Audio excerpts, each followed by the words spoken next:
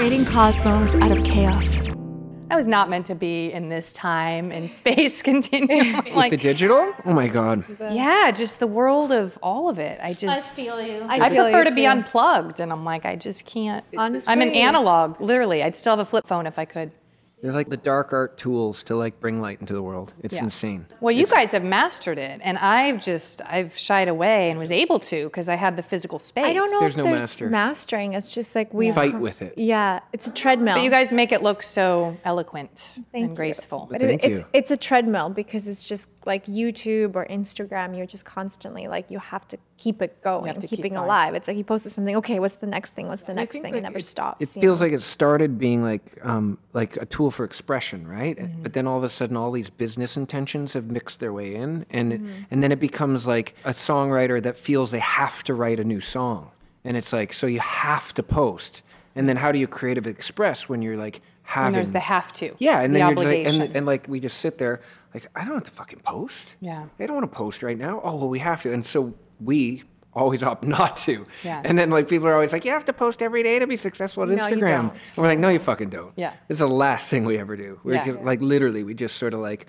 sometimes we don't post for weeks on end because it's just like, and then when you do post, hopefully it comes from that place. Yeah, it's authentic. know? And people can feel it, right? Like when you're just kind of posting for the sake of posting, like what's coming from your heart is forced. Yeah. Versus like if it's truly resonating with you and what you want to share in that message that day, people can feel that energy and they're like, they'll be pulled to it. Like, wow, thank you for sharing that. Like you'll see that kind of response. And that's also what it is. Instagram, it's supposed to be in the moment, actually. Yeah. And I think the discontent comes with the planning because then it's no longer what was atmospherically present. Oh my God, right? And it's funny because I think about the idea of Instagram as well. And I like think about even to the very beginning, like when I was starting my journey with you in Montezuma Montezuma. at the yoga teacher training, like that didn't exist yet.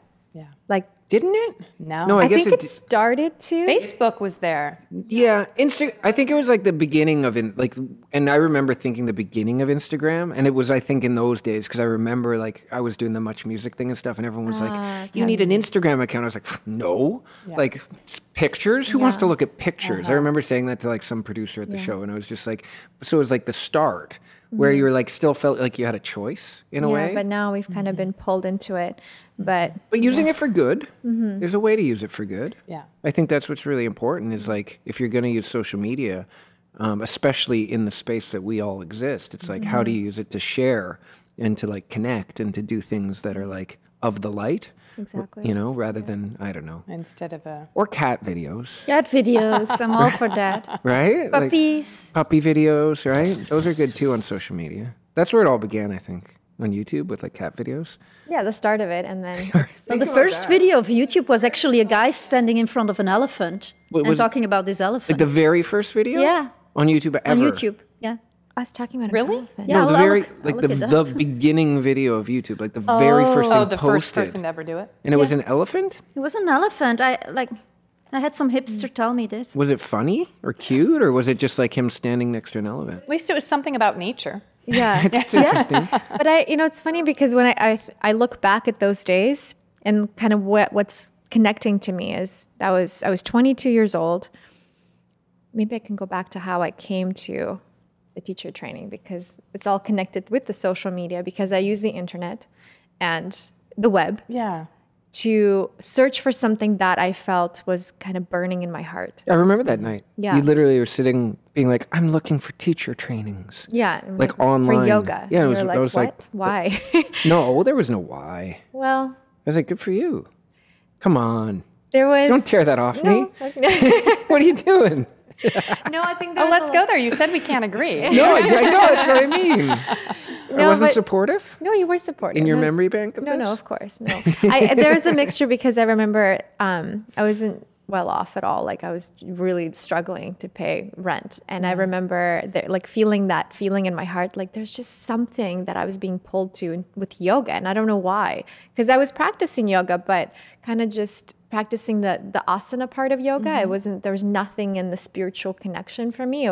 Maybe it was coming from a gymnastics background. It was like very linear. Okay, poses, alignment, breath, like that's it. Yeah. But something was kind of itching in me. And I was like, I want to go and learn more about yoga and go deeper into teacher training. And I used the web, the World Wide Web, to go, and I was like, teacher training. And I was like, well, where would I want to do it? Well, I really loved Costa Rica. At that point, we've only been there once before. I was like, I really, really love the energy of Costa Rica. Why not just go and immerse myself in like Costa Rica and, I don't know, see what happens. And so like the first thing that came up, Anamaya. It's like, this is interesting. So I click on it and then I start reading about it. And then it was a retreat or a teacher training with you, Jackie Chiodo. And I was like, who's this? And I start reading about you and like just the whole platform and the curriculum and everything that was going to be included. And then I scroll down, I look at the price and I'm like, oh shit. Like at that time I was like, to us that was a lot of money. what would, like back then, I don't know, what was And it? this is back then. I think it was. I started there 2011. It was the first year. and this was Right. close to then. That was right? like So I think you were either, was it 2012? 2013. 2013. Yeah. Okay. Yeah. And to us, like, this was in the era of life, and you know, you had go through these eras, but $1,000, like for a plane ticket, was like A lot of money. Can we go? I don't like so anything like you think above that. When we would go to Costa Rica at Yeah. that time, like that was when, you know, to stay at a place in Costa Rica was like $40 for a night. Yeah. So going to Costa Rica was the only lift was the ticket. And I remember you showing the Jackie Chiodo everything's training. included, right? Food Yeah. and lodging. And I was like, well, what's the cheapest room I could find? Okay, the one where you share with like 3 other people. So I was like, okay, this is where I'll go. And I still, I forget what it was. I think it was like 2,600 or 2,700 or lot, no. wasn't even that much compared to what it is even now. now. Yeah. But I remember I had to call my dad and I was like, Dad, I'm like, can you, and I was like, I don't know. And I can't explain it, but I just like, I really need your help. And my dad ended up actually lending me money and helping me and paying for me being able to go to Costa Rica. And it was funny because I also had to convince my dad because by that point, I just completed doing this like personal training certification just because again, there was something in me searching for something, and the personal training, the physical, personal training, it was just so empty. Like, okay, I learned how to do certain reps and teach someone how to do alignment when they work out, but I don't know. So it just wasn't fulfilling. And clearly there was some kind of guidance that was guiding me to it. Well, the first thing that you found. And it was the first thing. It was like, Anamaya. Like, I didn't even scroll down. I was like, boom, boom. It was just like, just clicking it. Like something subconsciously was like pulling me. And you and all of these things aligning. And then walking into the training, I remember like, I think it was funny. I remember I arrived in Costa Rica and they lost my bags. So I arrived in Montezuma with nothing. Like I didn't have my suitcase with me. I had like my backpack and I'm like, no books, like none of those things. You had to come prepared. And I'm like, wow, this is a first lesson of like detachment. The and jungle like, initiation started before you even arrived. Yeah. Thankfully my bags came like the second day, but I remember having to go and ask the students for like extra clothes because I had nothing and it was hot and I was just what I was wearing when I was on the plane. And going into this experience, like, I think also going from like a linear gymnastics brain of everything I've experienced, I'm like, okay, I'm going to really dive in and learn all about yoga and the history and alignment and teaching and how I'm going to be a yoga teacher.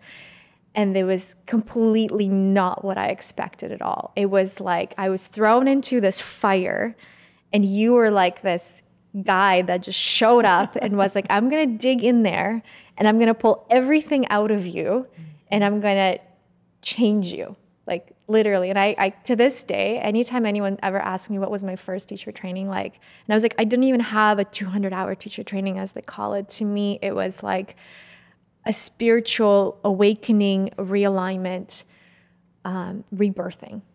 Because it was hard, Jackie. Like there were moments I remember we had to be in a circle and you would put, what was that artist, Natam Kaur?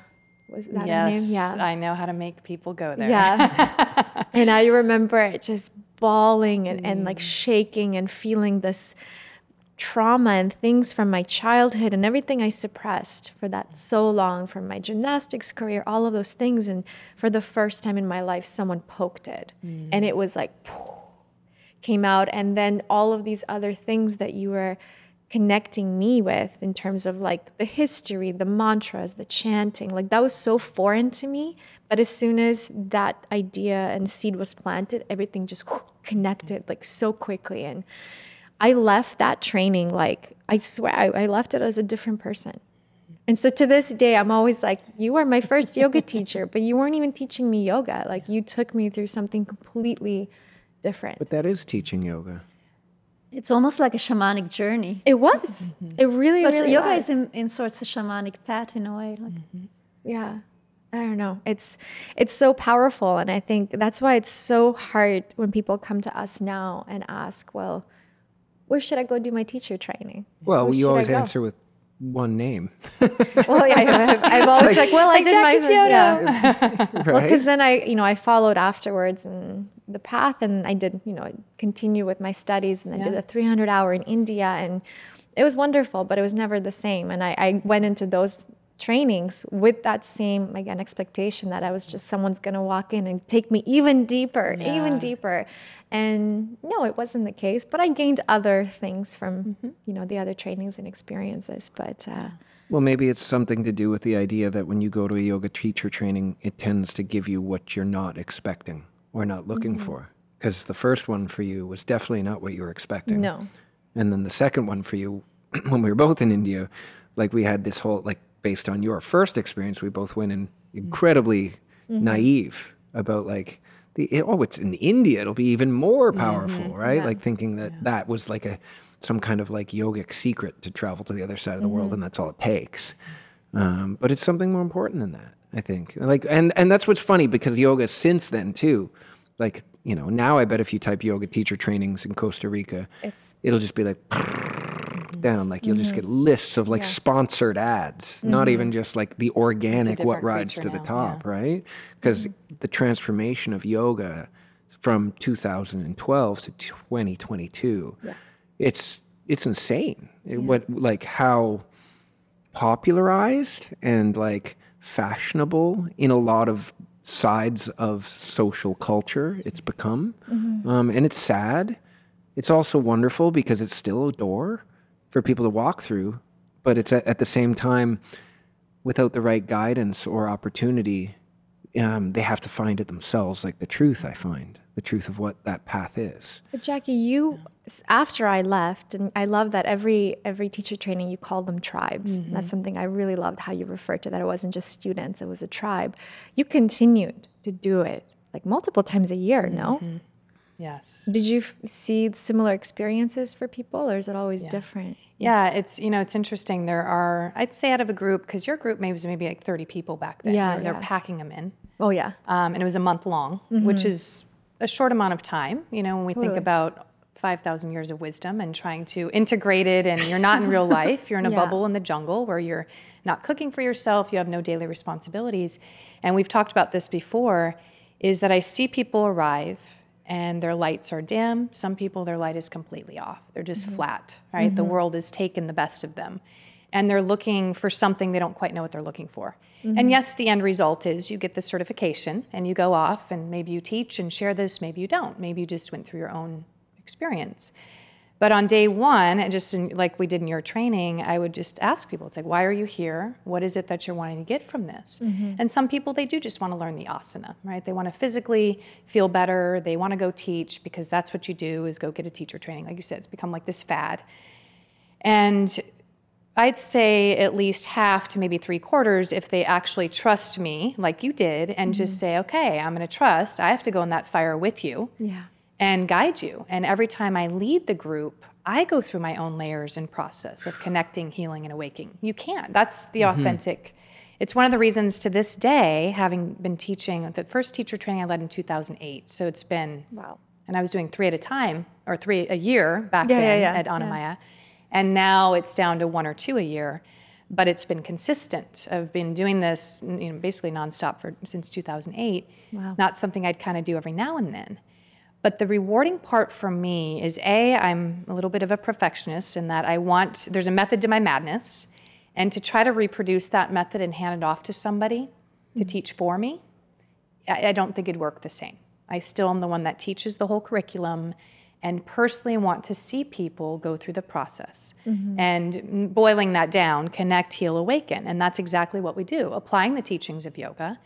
There are some that may go really deep and have a very life-enhancing and transformative experience that then forever puts them on a different path, which yours clearly did. There are others that might skim the surface, But I really believe that the people that are drawn to me specifically, because I haven't put myself out there in a big way in terms of social media and marketing. I had a home studio for many years that was sort of my central hub or the mothership. And of course, Anamaya with their platform. But people would, just like you, they're like, I just looked, I saw your bio, something hit me and just pulled. I'm like, that's the universe, marketing, my best marketing agent. I get chills. I'm like, they'll find me. As you guys know, it's like the people that need to study and learn the way that you teach, they're going to find you. And not to be haphazard where I just sit on a couch and wait for, people to rain down on me. I'm not going that route. But there's a level of trust and faith, which I ask all of you to have in me, in the teachings, in the practice, and to trust that everything I'm putting my students through, I have gone through multiple times. So I'm not teaching from up here saying, oh, do this, as my subordinates, or which sometimes in the India vibe of yogis, because it's like the guru kind there's of a energy, hierarchy, right? Yeah. But even back in the day, the teacher and the students called Gurukul, it was one-on-one. And it was a journey. I mean, even the Heart of Yoga book that we used for your training, Krishnamacharya was an Ayurvedic practitioner, and he taught the student in front of them the yoga that they needed for them. And then we've become sort of this mass-produced, systemized, categories of yoga in the West. But it didn't start that way. And so my goal as a teacher, as a guide, is really to meet the student where they are. Even though you're all getting the same tools, you're all going to apply that process very differently. And I was just thinking on the way over here, I was thinking, man, it'd be great if Juliana took my training now, to see the difference just in my own growth as a teacher. But also, I was intense. I was tough on you guys. We would sit around in a circle. And especially the chakras. I knew I was throwing them in and going, this isn't just about flowers and chanting something. Oh my God. And colors. I still remember the this chakra. You're going into your triggers. Yeah. And I would intentionally, in a safe space, gently poke and prod. Like you said, he was getting poked right in those dark areas. Yeah. But if you think of the great teachers, not just yogis, right? Joseph Campbell, where you stumble, there lies your treasure. It's beautiful. Right? Rumi, the wound is where the light enters you. Right? Carl Jung, enlightenment isn't imagining figures of light. It's about making the darkness conscious. Right? Heart of Yoga, Krishnamacharya. Yoga is a process of bringing the unconscious to the light of conscious awareness. So it doesn't, and even Einstein, there's just so many of these great thinkers that are speaking to yoga and lived it in their own dharma. And so I just try to bring that all in. And so the chakras specifically for my own life and healing were where I was like, ding, ding, ding, ding, ding. And I was led through not quite the same type of process, but given these tools that helped me to overcome a very damaged childhood, which modern therapy didn't touch it, being shifted around and shuffled and didn't touch it, it didn't heal it. And I knew early on that if I was going to make a difference in the world and if I was going to heal myself, it takes work, right? You have to get your hands dirty, right? You have to get into that grit and say, I don't want to operate from this anymore. And so the chakra system specifically, because of those triggers and those beliefs that you learn about that are in each of these energy centers, playing out maybe physically in your body, your health, maybe they're being projected and sort of triggered in relationships, but wherever you go, there you are. It's going to follow you, right? So we can get a certification, we can go through all the movements, we can have all these followers, but if we haven't done our healing, our students are going to feel that. Exactly. And one of the biggest things with the teacher training and why I wouldn't farm out and bring a bunch of different teachers in, which so many do, and even to this day, which I totally could, is because I want to be part of that process. And there's something to be said when, with my expertise and ability to heal myself, but also all the students I've helped transform with these tools, at their own will. I mean, nobody's forced to do anything, as you know, and that's what certain people are going to get different things out of it. But there's something to be said to witness that, and it is like a rebirthing. And to see someone finally clear out all that they are not and get a glimpse of who they are and then what they could do with that. I don't think it's everybody's dharma in the world to be a yoga teacher. I think that if you're really serious about any connections, healing, awakening within your own life, just to make it better, you take a program like this because it's life enhancing on so many levels, but it is tough. Oh, yeah. And so many times people through it, halfway through the training, man, if this was on the syllabus and I really knew what I was in for, I never would have come. And I said, well, of course, because we're always trying to shy away from the obstacles or the challenges or the things that really make us shine a light onto the corners or pockets of our own darkness and suffering. But this is a path of liberation But you can't get to that liberation without going through that darkness, right? What brought you into that suffering in the first place? Yeah. And so I can see it even in sitting in groups and very empathic and tuning in. And these people would come in, some of the groups, and I don't know if this was in your training or not, but the introductory circle, like, oh, well, I'm a Reiki master, whatever master. And then the moment I ask them to hold up a mirror or do one of the tough exercises, they're out. Oh, I already healed that. I don't want to go back there. wow. I can't. And I'm like, but wait, if you've healed it, then you can sit right in front of it and praise it because it got you to where you are. I said, if you still have an emotional trigger, it's not healed. So bring that, invite it to the party. Let's talk with it. Let's work through it so it doesn't have so much power over you. And that's what we would do in those satsangs, and sometimes for hours. Oh my gosh. And we'd be hearing people's stories that they had never said out loud. And somebody's like, this is like group therapy. And I said, well, yoga is a tool of therapy. You know, and Yes, so I it's think psychology. it is. It's a science of the mind, after all. Yeah. Exactly. And the whole goal of yoga is to get to the mind, right? And to be able to control this, we really have a greater sense of peace overall. But you're also creating a safe space for people. Like when you're in these trainings, why I think it was easier for someone to come into these satsangs, right? And be with 30 strangers like that you just met and be able to just sit there and open up the darkest secrets of their life. That's hard. So they have to feel safe. But when you know that everyone's there with a similar intention, yes, slightly different here and there, but they're still there for some sort of healing, then it creates that space of safety, which is important. Because otherwise, like, I would never be able to share something really dark with people that I just met. It just makes you feel very uncomfortable. But it's part of the process. And I love what you're saying about, like, part of becoming a good yoga teacher is actually going through the healing process yourself. Because if you haven't gone through it yourself, then how are you supposed to teach someone? You can't hold space for others. Exactly. You have to clean your room before you can fix the world. Like, fix yourself, and then you can affect the world. Like, And honestly, I think that's one of the big things missing in the yoga world and a teacher training. On average, a teacher training, they might throw you a script, memorize this sequence, memorize this brand of yoga or this lineage, do it my way, be a carbon copy of me, which you're going to learn the basics and alignment, and there's certain ways that I want it done. But at the end, you all have, to this day, you create your own, and you deliver that class based on your experience. So going back to that too, this idea of experiencing it. And so the goal for every student that signs up for the program is really for them to apply all the teachings that they're learning to themselves. Yeah. That's authenticity. That's integrity to me. How do you know something works if you haven't directly experienced the power of it? You can read about it, right? There's all these ways in which we can infer wisdom, and it's laid out in the sutras, but direct experience is not negotiable, right? That direct experience is what gives you that moment of saying, and some people, it might be rearranging their body so they don't feel pain anymore. And they're like, whoa, that direct experience of anatomy and alignment, now I get why you keep correcting us every time you come around and you won't let us, misalign, right? Or maybe it's the breath work, or it's the chakras, and they didn't even realize they were operating from an outdated conditioning from a childhood that may have been obviously traumatic. It might have been they barely even noticed what happened, and yet they're still glitching on these certain things within their mind that are preventing them from living fully. Yeah. And so until we can really experience the power, but again, we can't do that if the guide isn't there to lead us through that fire, which sometimes doesn't feel like a metaphor. It feels like you're actually in the fire, right? Of like, okay, let me burn off all that I'm not. But that's alchemy, right? What you come in as should be very different than how you emerge. And I think for the average teacher training out there, again, this is all from students that have come to me over the years. They're like, but I didn't learn that. I didn't learn that. Well, what did you learn? I don't know. Did you even teach a class at the end? They're like, no. I'm like, well, what did you do for 200 hours? Just repeat and copy whatever the teacher told you to say, because that's not moving it through your own experience. Yeah, I have so much to say about the modern teacher training and how it's turned. I like you said something earlier, use the actual phrase factory farming. I thought that was your phrase, by the way, because I was like, I think it was a joint effort. Yeah, but I think it was your phrase, Mark. We crystallized that together. But I think what's really interesting, and I think for the sake of a lot of people watching this right now, we've gone very, obviously, we're 7 layers down because we've had this conversation to some degree a few times.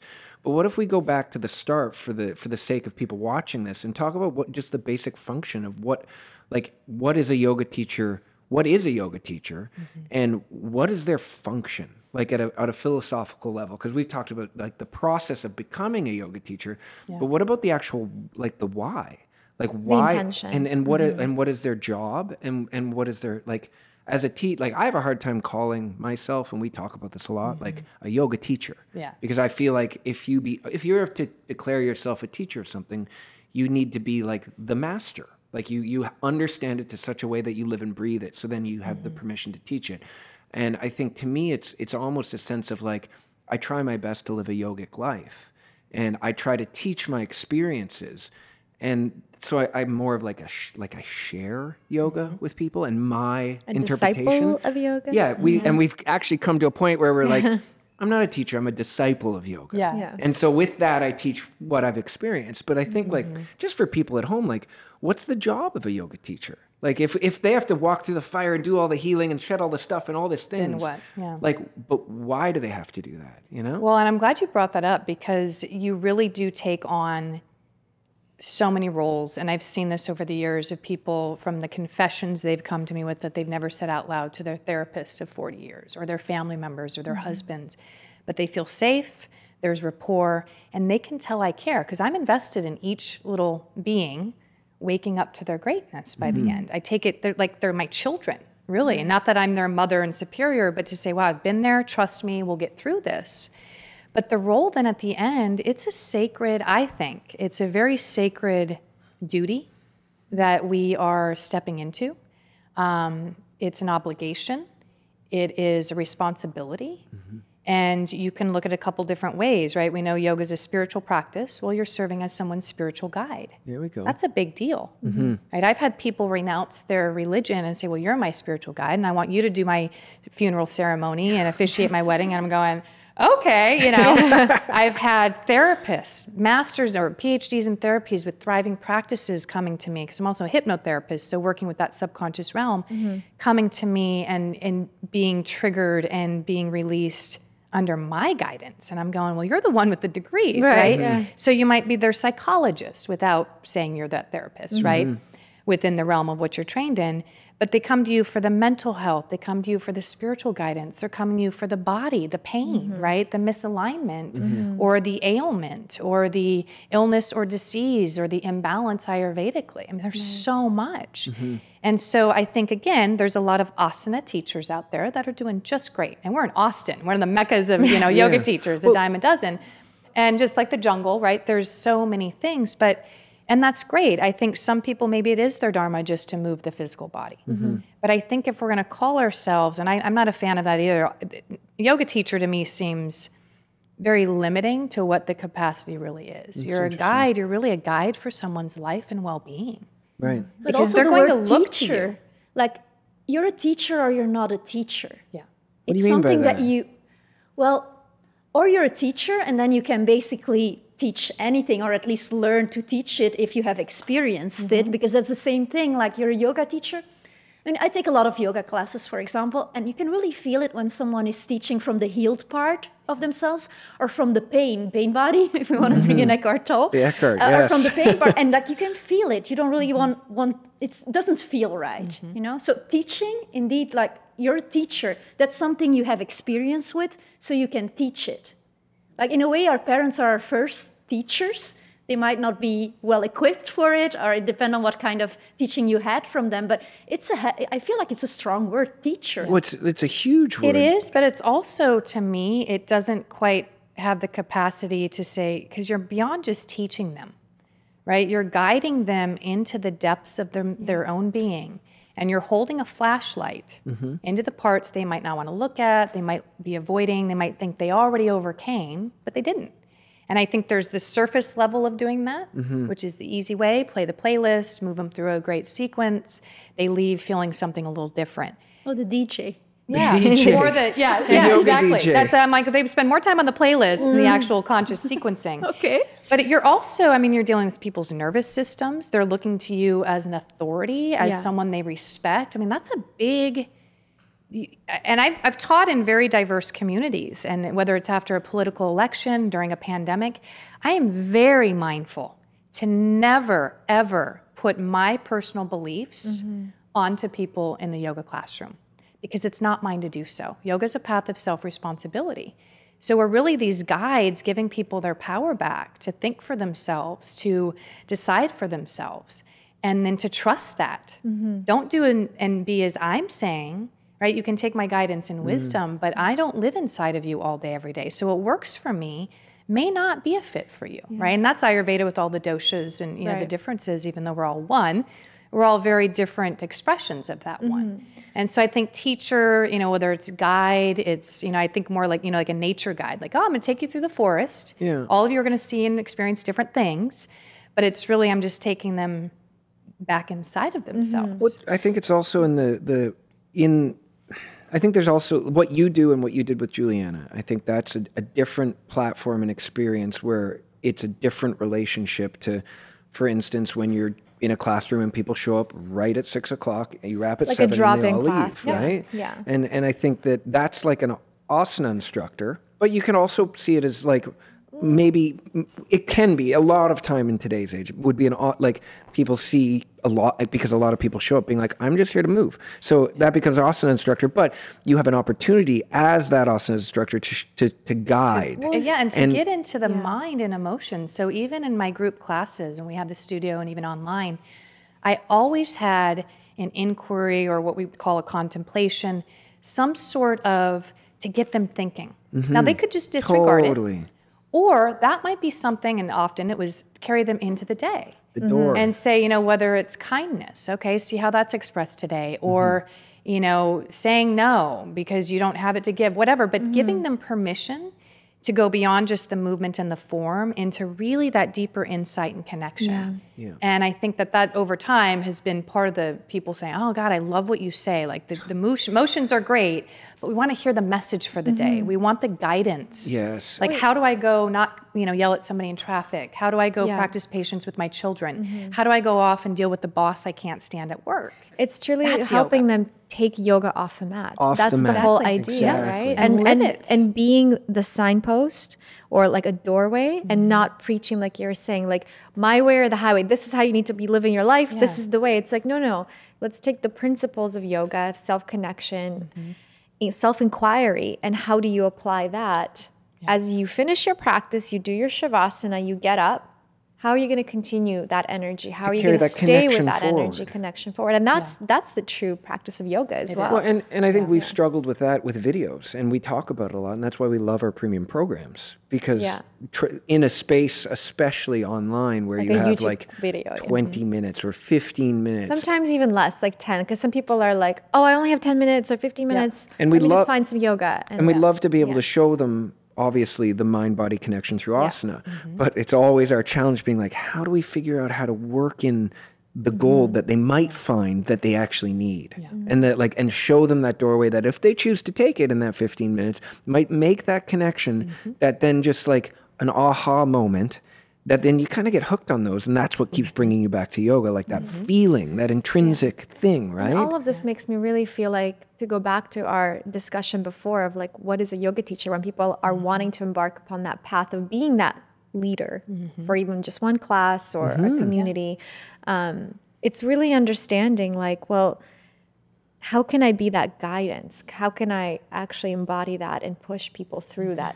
And that's like a good parent, like you were saying, like a good parent, I don't think teaches. I think if you try to be a teacher as a parent, the child tends to be like, example, it's to lead by example. I mean, even myself, I started yoga because I had whiplash from a car accident, 19 years old. So it was a physical doorway, not necessarily get in better shape. And that was way back when we had one yoga mat. It was the light blue one. Yes, I'm that old.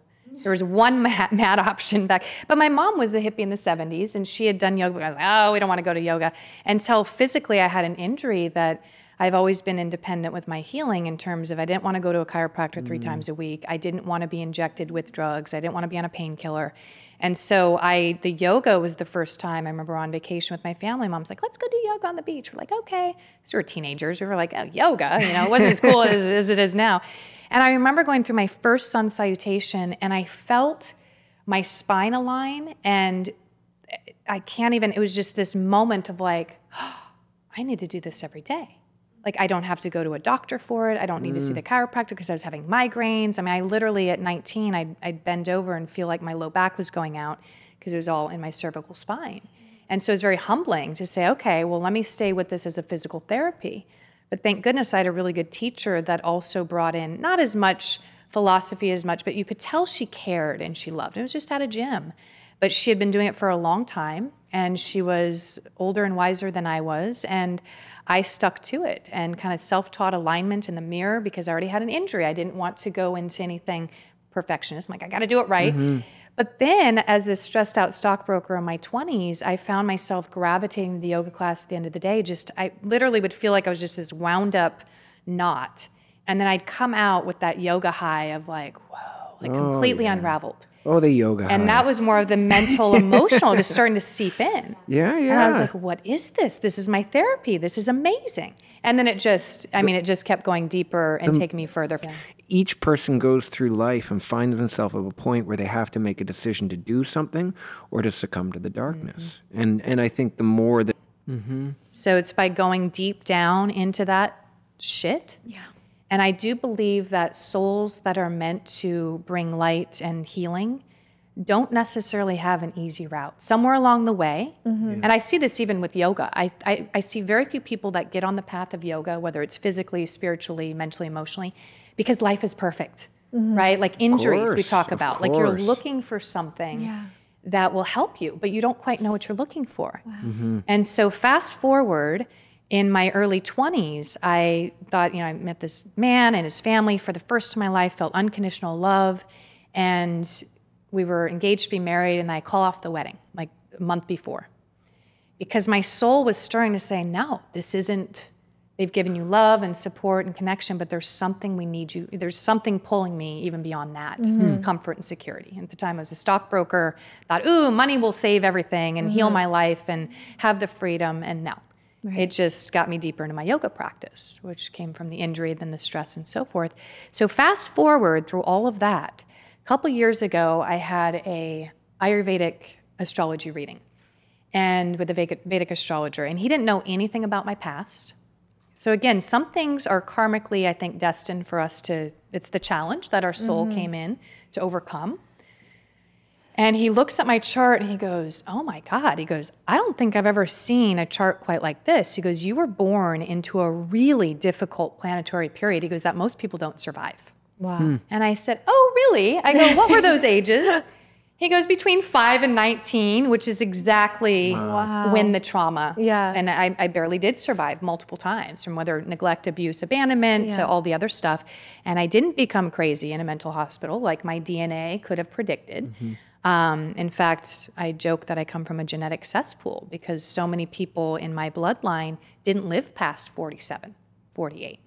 They just didn't take care of themselves, whether it's alcoholism, mental health stuff, whatever. And so I think knowing that in the back of my mind, I always was going the other direction to say, nope, I won't be the statistic.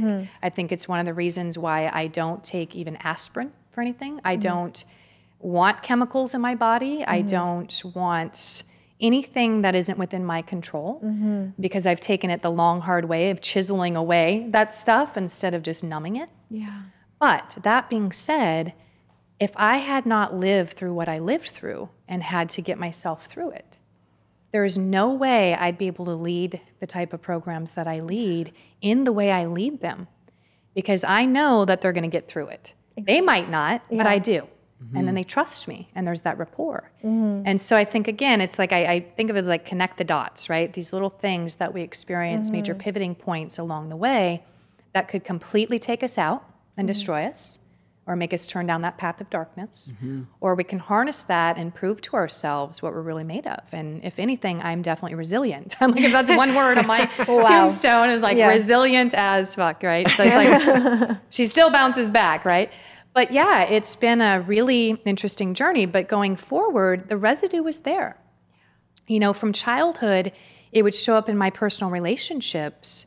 I'd get triggered and feel like I wasn't good enough and I wasn't worthy enough. And until I got through the work that I did on myself with the chakras and then the hypno work and the subconscious stuff with Vipassana as well, to dig that stuff up and take out those old beliefs that I adopted as a child, that I'm not safe, I'm not worthy, I'm not wanted, I'm not lovable, seem very basic. Yeah. But they take hold of people's lives and make such a mess of them. I mean, to this day, I see people in their 60s, 70s that have accomplished the material world, Right, and are still operating from that 5-year-old self that wasn't good enough, that had to people please, that had to put on a persona that wasn't them. And then trying to align with a functional relationship, right? It's going to show up in your friendships, your workplace, your intimate relationships, especially.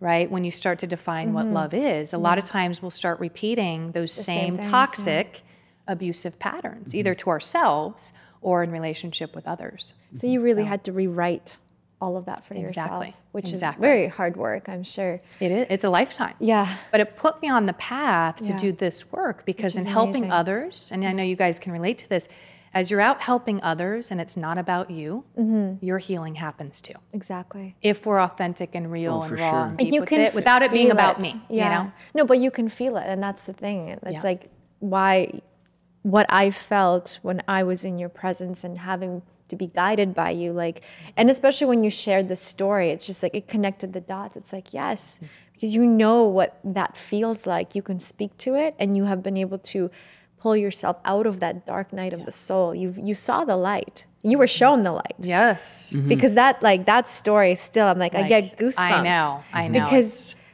like that experience for you to see this homeless man with piercing blue eyes, who clearly was not it was a total angel. It wasn't of this realm. Like, did that spark or reconnect any like deeper spiritual connection for you? Like that was like a huge sign. The choice to believe in something that you see. The greater than you, the divine. Like, well, he took that option away. Like there was never after that point, no matter how hard my life got, and it got hard, and like harder, like into adulthood, that was never an option. To not believe it. To not take my life. And his voice would come in his eye, and it was just like, nope, you don't know why you're here. You don't, you have no idea. And it's like, even I remember the early years at Anamaya, because I was still asking, why am I here? Why am I here? Had done so many trainings and certifications and had been teaching for a while, but I was still like, am I fulfilling my mission and purpose? And still doubting and questioning my own worth on some level, because some of that subconscious stuff still hadn't been fully healed, even though I was going through the layers. And I remember one incident, and I can't remember what training it was, but it was early on, maybe 2012, 2013. And I remember walking down that driveway. It was pitch dark, but there was like this meteor shower. These stars were incredible. And I remember we'd just gotten through a really intense satsang, and there was a common theme. I don't remember one in your group, but I know there's always a common theme amongst the tribe. Like we start to hear our own healing through someone else's expression of their vulnerability. And this was like every group was. And this one, I think it was something around fathers. There were a lot of people that lost their fathers early. And I think one had actually killed himself. So suicide came up. And so it kind of like, whoa, that was interesting, connection from my own pain that I'd gone through. And I remember walking down the road, and I just look up in the stars, and I said, oh my God, I know why I'm here. Like there was just this moment of like, wow, holy shit, I had to go through all of this to reach, I don't care if it's one person, and help switch it for them, or to relate to 10 people or 1,000 students. But this is, oh my God, and doing that work specifically in that type of group, in the uncomfortable jungle setting, that is amazing in paradise, but it also, the bugs get to you, the sweat, it's not comfortable. And Costa Rica, I mean, you guys can relate to that. It's a karmic accelerator. It's like a healing vortex. It's a truth serum. The jungle will rip it out of you, even if the training didn't. It's like be careful where you do this stuff, right? Totally. India might be even better, but it's like so rich and saturated nature's like that truth serum. So that clicked and was like, wow. And then it was like little me. And I was so humbled to go, I'm being entrusted with this work, with these souls, with these vulnerable little children in adult bodies, to heal and to give them the tools. I mean, I still feel that way. It's like, wow. I mean, there's a million options. If you're going to be a yoga teacher, just go through your healing and the ways that you can do it. But it works. I mean, I wouldn't be here if it didn't, but you have to apply it. All these tools bring to life a power within you, but you've got to be willing to navigate that. And it's not comfortable, and it certainly isn't easy. Well, it's there's worth it. the article of faith that it takes when the times are hard, and I think that's really interesting to focus on. The idea, I mean, you said this in a different podcast, but looking back, the dots connect. But it's that faith that you have to find the strength to get through it, and whether it is to bring you to become a yoga teacher or to just work really hard to become the light. Be a better person. To be a better person. Don't splatter your pain all over the place. And when you focus on being the light, the dots will always connect. And no matter what you have to get through, no matter what, like it doesn't matter. And I think this is so important to people out there that this discussion, if we take it away from becoming a yoga teacher or a healer or anything like that, and you just do good for goodness sake, to be a good person, because being a good person is a choice. We can all be a nothing person or a bad person or whatever it is. But if you focus on being like, I need to contribute in one way or another, that your truth will reveal itself down the line. Never in the moment, never when you're making those decisions, but it's that faith that when you lock into it and just decide, I'm going to make a decision to stand the fuck up and to be Take more than I am now, and to be responsible. And it's not a very blame the parents, difficult... not blame your upbringing, none of it, because we live in a victim society. We're in a victim culture. Like literally everyone wants to blame everything else. And sure, everything else is there to blame. But it's a choice to say that's going to keep me here, or I'm going to empower myself, stand up, and become more than I am right now, no matter how fucking hard it feels. And I think that's so, so strong. And from a story like this, just to bring it to the principal nature, to say to people out there that if it is hard right now, if you don't know what you're going to be doing with the rest of your life, if you don't know what your purpose is, because it's so fucking hard to decide you have a purpose, and to just do something in anything that brings you joy. That brings you joy. Makes you feel good. Or brings someone else joy. Yes. Service is... It can be like, it can seem so futile, but I swear I think all of us in this room can say that it's never been an easy journey for any of us. Tommy, Robin, Heidi, all of us, and everyone we meet, no one has an easy journey. But when you get to that point of just having the faith to say, you know what, I'm going to just keep trying to be the light, in the end, it always makes sense. And I love this. I'm so lit up right now from your story, because it's another situation to hear, to take that for myself when it's hard. Because it's never always easy. It's not like when you find your purpose, like we're doing Boho Beautiful. No, it's not like we're like, oh, life's this fucking cinch now. We found our purpose. The Yeah. bar keeps getting raised. Yeah. I mean, the universe knows you're playing on its team, and you're here to be like, oh yeah, how about this? Oh yeah, how about this? You're like, okay, use me. How can I serve? You're like, really? You want me to do that? Like, can I? You know? Yeah. But yeah, we don't know what we're made of until we step up. And I do think service is, at least for myself, it's been it was safe to heal in the name of service and to guide, because it wasn't about me. And it wasn't a motivation for money or fame or status. It was, how can I help? How can I serve? Bring me the right people, and I'll just know that they're, and they do, and they still come up. They're like, I have no idea how you found me or how I found you. And I'm like, perfect. It's exactly, way. I'm like, because I'm hard to find, or was, and like at one point my website went down. They're like, we didn't even know, but I was just like, well, I can't find her. I may as well go meet her in person. I'm like, well, here I am. But it is, I think part of it is, again, coming back, if we can make that connection to say, wow, we're not going to deny that we've had pain or darkness, or we're struggling. But then we have to, what is it going to take for me to heal that? And am I willing to do that? Am I willing to get uncomfortable? Am I willing to break down to breakthrough, so to speak, right? Disentangle all that we've been told we are or are not, and decide for ourselves what we want to become. And we don't have to have clarity of what our purpose is. That will be revealed, I think, in that process of making those connections, then healing, then you awaken to the purpose, not before. Right. Exactly. You know, and I think people sometimes, I'm going to dive in. I see this a lot in the therapeutic world, just through clients that have come to me, that they went into therapy thinking that they would heal themselves. Well, maybe, but you can't unless you're actually going through the process as well, through your own self, as you're in service with others, right? It's like that two-way street. It can't just be an outward act of giving. Or you have to take the time to give to yourself. Or running into the yoga training being like, I'm just going to become a yoga teacher and then I'll have a purpose. And it's like, well, hang on a and second. I've made people squirm. They're like, I'm here to master my back bend or whatever. I'm like, well, you came to the wrong training. Because I'm going to teach you alignment, but I also want to teach you how to live yoga. So when you leave here, you're a better person. When you leave here, you're kinder to yourself. That negative narrative is gone. That old voice has been extinguished, right? it's a life. It's a lifestyle. That's the most important thing to always remember about being a yoga teacher or disciple of yoga. Or a yogi. Is how are we actually integrating this modern day life that we all live with these principles that we learn through these experiences of a yoga teacher training? Because it's one thing to be in a really safe environment with people that understand you, having beautiful, amazing and they're speaking food. the same language. They speak the same language. You kind of vibrate in the same frequency. You're eating amazing organic food. You're in nature. Like everything is laid out on a beautiful schedule for you. It's great.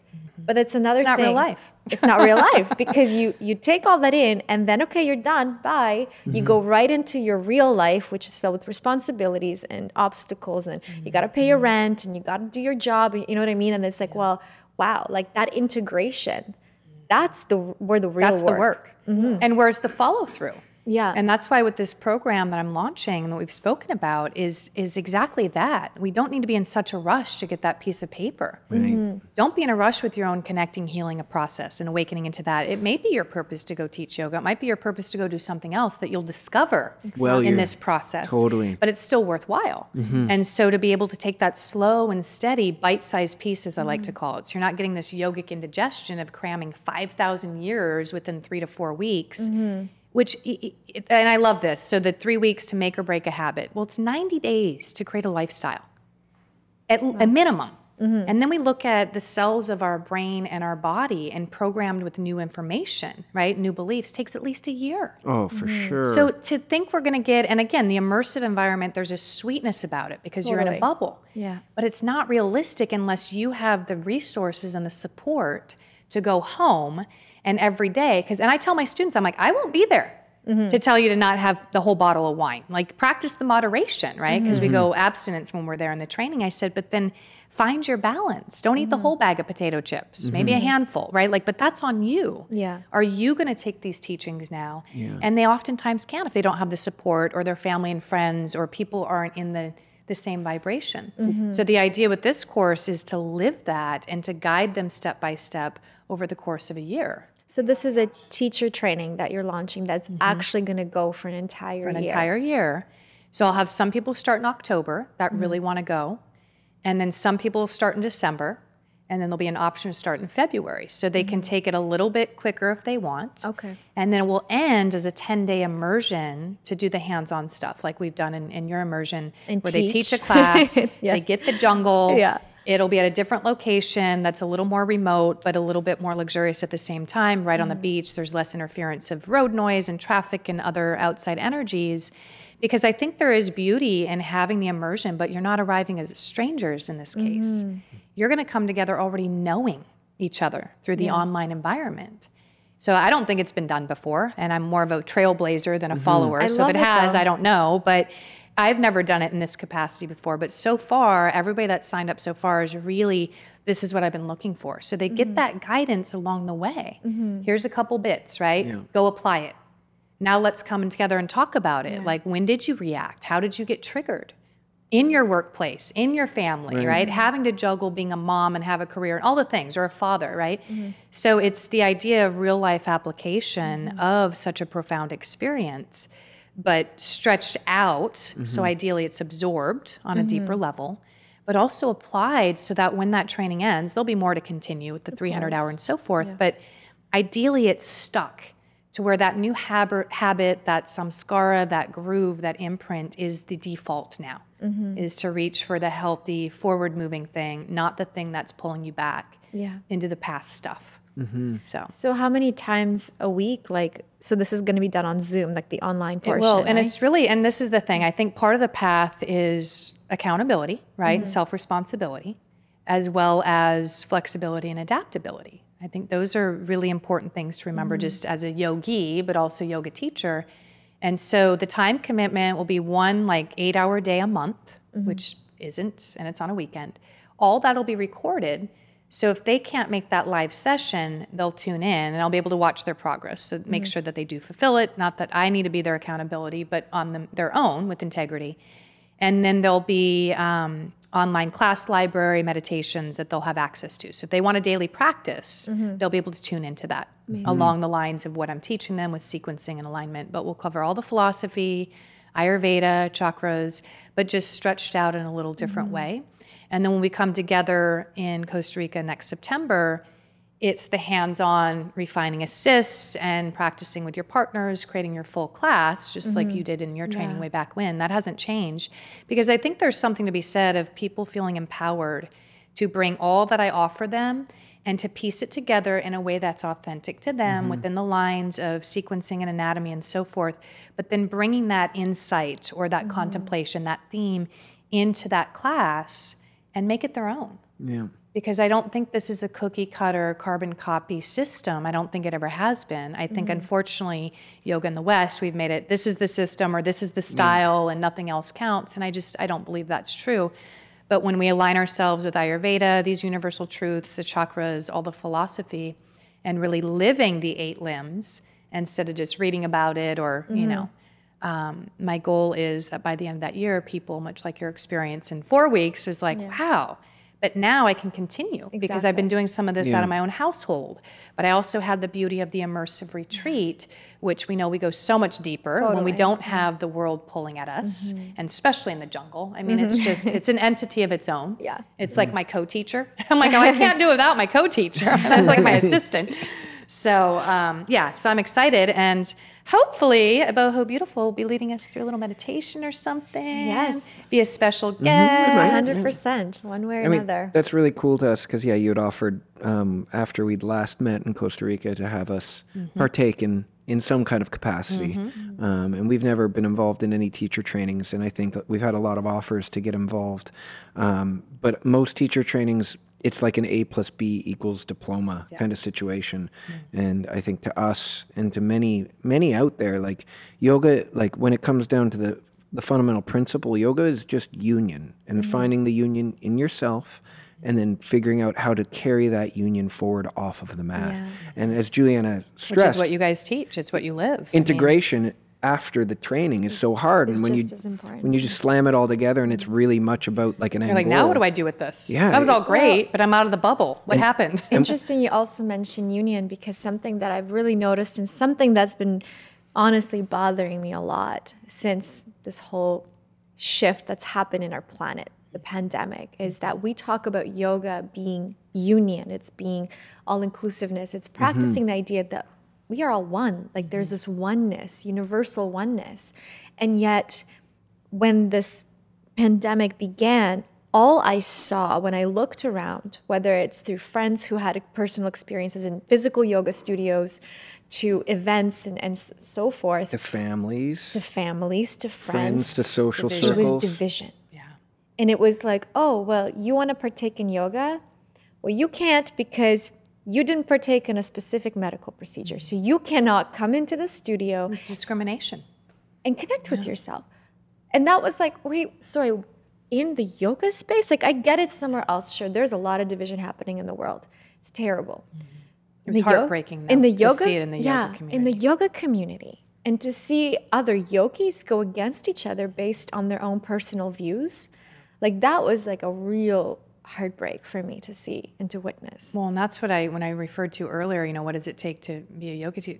It's a very sacred responsibility. And these people are going to take your word as like the word, right? If they're looking up to you and bowing down, and not that I ever encourage human worship of any form, but they naturally see you as a guide, and they're seeking and they want that. And to me, I was heartbroken because I thought, wow, now you're telling these people what they should or shouldn't do. And that's not your job as a yoga teacher ever. That's so smart. It's to spark an awareness within them that they instantly know what they need to do for themselves. To read your intuition. I don't want you to do what I need to do for me. I want you to feel so 100% certain and clear on your self-knowing that you know exactly what to do or not do. And that's what I kept teaching to, just the middle of saying, it doesn't matter. Don't even, and nobody really, and this is funny, nobody ever directly asked me what I did or didn't do. right, in the name of all this pandemic. And that day I would have been very honest, but I wasn't going to give out information that was really nobody's business. Yeah, That's totally. between me and the divine. And oh, by the way,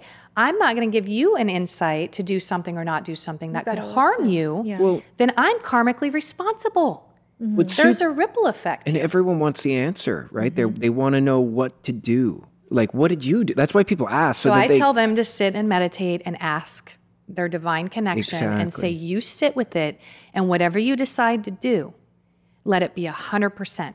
Because I think for some people, they needed to go do something. Others, it would have been the death of them had they done that.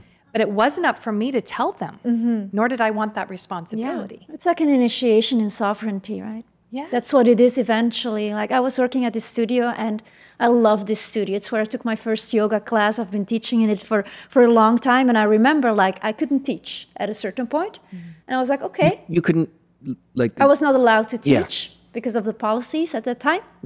And so I was like, okay, well, I guess I won't be teaching here anymore because that's my own place Yeah. here. So at that time I was like, okay, I have so much love for this studio that it kind of doesn't get personal. I do feel that when we are in this place where the world is looking for union, that there's going to be more separation. It's for us to see it. But not buy into it. Yeah, so if we're going to be in this duality, okay, let's just really look at it. What is Yeah. that? And I may not like, it's with opinions, right? I may not like it, but does you- that really change my love for... But can I understand it? This is why I keep encouraging people to say, you don't have to agree, but can you understand? There's a big difference. And I think sometimes we confuse, if I understand you, it means I'm agreeing with you. yeah. And it doesn't. I even ran this by a therapist once. I go, wait a minute, am I wrong? She goes, no. But we really, and I think that's what we have to start understanding that, again, based on our life experience, our conditioning, it's all very individual and unique. And how dare I think I have the answers for everybody based on my limited viewpoint of life experience. And we talked about this that first time around. Can we meet in the middle? Yeah. Yoga is not a path of choosing a side. It never has been. And that's what was the big rude awakening of like, Totally.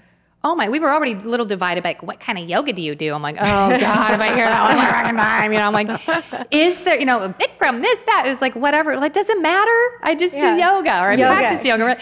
But I think the that's the labels. big, it's these extremes and that's the duality, right? And the whole goal of yoga is to rise above that. Can we live in equanimity? Can we observe what's really going on instead of projecting our bias onto it? Because yoga teachers are great at doing that, project their bias and onto... And I like that. It's finding the union, right? Going in, that's the yoga. Which is in the middle. In the space of duality. In a place where everyone wants to divide us and finding your sovereignty to say, no, I'm going to find my space in this, but understand why other people choose other things and be at peace with that. And respect it. And respect it. respect both sides. But that comes with, right, that self-knowing. So if you are sure of what you think, believe, and know what's right or wrong for you, you will not be so likely to impose that truth on others because you don't have to, right? Your life is proof of that. You're an example of those beliefs and what you stand for without being belligerent or righteous or harmful. I think there was a lot of harm in the yoga community, a lot of non-ahimsa happening, right, with all of that. And I was shocked. And one of my good friends who didn't buy into this, he's very well known in the kirtan world. He's like, yoga's the path of the rebel. I'm like, you're right. He goes, it's not a path of conformity.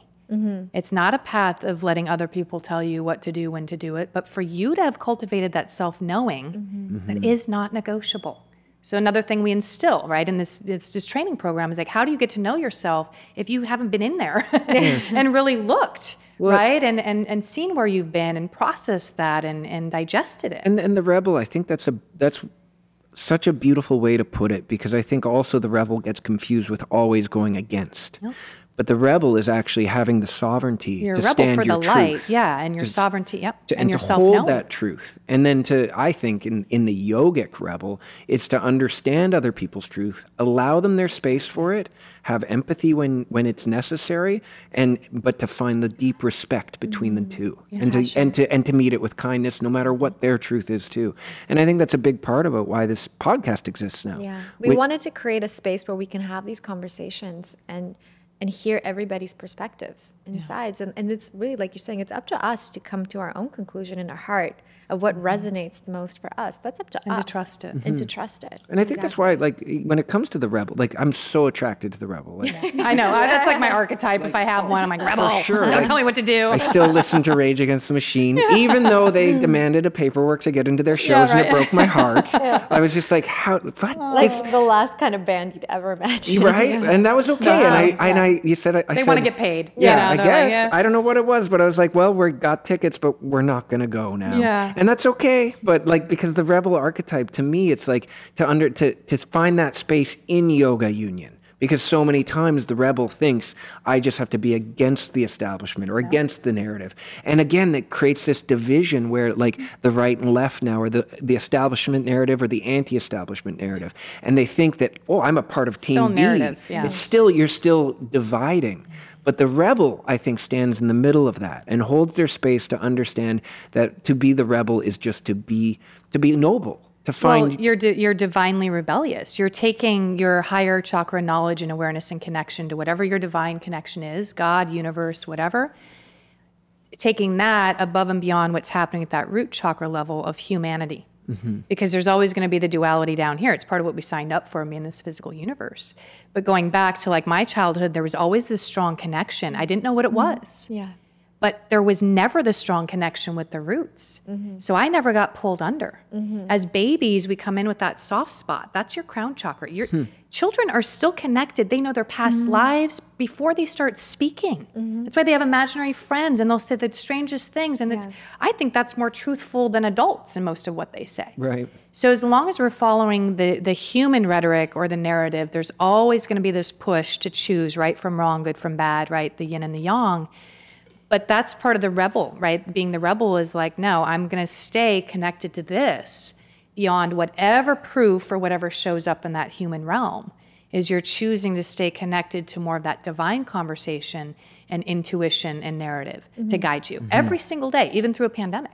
And to pay the price when you have to. Yeah. And to be with the crowd when it calls for that too. And to know that in that, oh my God, we're going to make a lot of mistakes. Yeah. Like to translate what that means and to be imperfect is part of that. And then to recognize that imperfection with the rebellious nature and be like, well, I didn't make the right choice there, but to learn from it and to grow and the from more it. you're tuned in, there might still be static, right? Every now and then. You're still in a human body. So you have an ego and you've got all this stuff coming at you, but to choose that inspiration over the information, but also to stay more tuned in.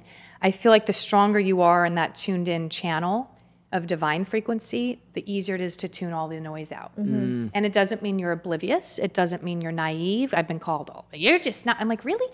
I know there's stuff happening in the world. What can I personally do about that today? I can't make myself sick enough, tired enough, anxious enough to fix it. Mm-hmm. But what I can do is get even more clear as to the work I need to do and how I need to write myself to be part of the solution going forward and not keep regurgitating the problem. I'm a big fan of Einstein, and he's such a yogi. But he said, for those who believe, no proof is necessary. Our beliefs are the proof. They're proved by the way we live our life. Are we happy? Are we not? Are we at peace? Are we anxious? Those who don't believe, whatever the belief is, no proof is possible. Mm-hmm. Yeah. So whatever you think you're right, Henry Ford, I mean, all these great thinkers of like, you can be given all the information on one side of something. If that resonates as a truth, no one will be able to talk you out of it. If you take that as a belief, it doesn't matter if it's right or wrong. It's what you believe, right? You activate that rightness or wrongness.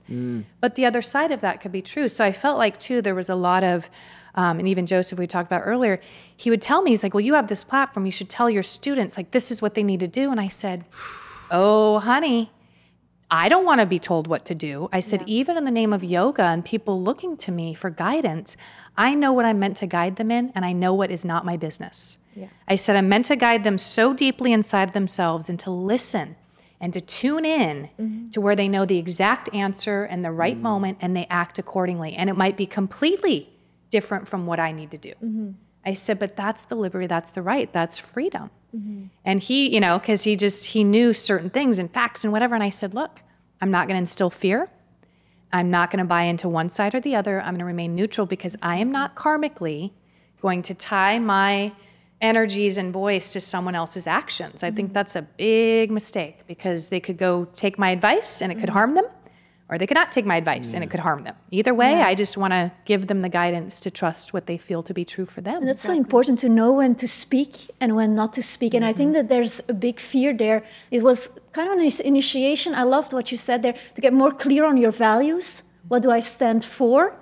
And that's maybe then the new rebel, where it's not against something. Yeah. But then, like, when to speak, when to say something, because I have that too. Like, I don't want to install any fear in another human being. Especially, you're not there to do that, right? As a yoga teacher, as a guide, you're there to bring the light. And when we're living in a world where the light is becoming more dim, and there's so much fear and anxiety and all of these things coming at us everywhere we look, it's like, it's our job to actually be those guides for people to seek when they just want the light. They just want to be reconnected. Like, help me reconnect to myself. I'm trembling with fear, with all of these things being thrown from, social media and the mainstream media. It's overwhelming. And if we just consume ourselves with just that, it's going to drain our energy. It's going to bring our vibration down. So it's like... So really, we're more like electricians. We're helping people wire their... So their light can shine brighter. We're changing the light bulbs. Wow. No, but it's funny. In a time of, like, in an era where the pandemic is actually fear, the strength is found inside. And I think that's what yoga has helped us with, because 100%, like, the pandemic was terrifying for the first few months, and we had to go inside to find our strength, to figure out how to make sense of it all, and then how to behave how we wanted to. And to also know when we needed to remove certain things. Like, we stopped watching the news or reading the news. We just can't. And you know that, because you can be so self-aware to understand that is making me feel toxic. Well, the intention of the news throughout the entire pandemic was just to create fear. Well, it always has been. I mean, pre-pandemic or not. I mean, it's, you just hear the drone, and you know how the subconscious mind works.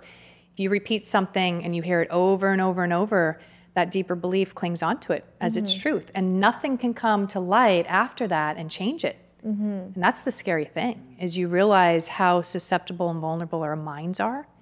And if people don't have their own strength and fortitude to protect the mind and think for themselves and feel for themselves, and like you mentioned, that pandemic brought everybody inward, and that inner journey either drove them to madness or it made them wake up. It was like, I kept seeing this visual throughout the pandemic. Some of us got pulled up, everybody, and not everybody, others got sucked down, but there wasn't any of this in limbo, like, well, I don't know. It was like, no, there was a very big divide. Very drastic, and it just, energetically, I think it was definitely a karmic, it could have been a soul upgrade or a downgrade, depending on how we navigated through it, so. That's so interesting. It was an opportunity, and again, a choice, like a very dark time where we all had a choice. And I know at times, like, it was very difficult for us.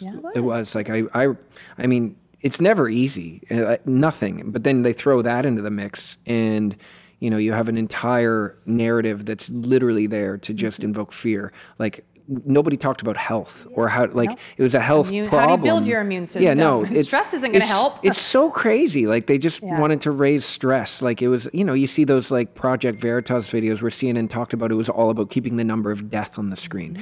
Like, we are in a how many survived? Yeah. Or hey, maybe during a pandemic where it's about the immune system, maybe the bottom of the screen, it should have just been like pounding in, this is what you can do to help your immune system. But that would mean we're moving towards solutions, which our world, as we know, and the media and the sources that be are going to be so hyper-focused on the problem, because that's what drives people into the fear. Right. And a solution would be optimistic and hopeful and forward-moving. You can't control the masses if they're not sick and tired and fearful. So do we think it's about control?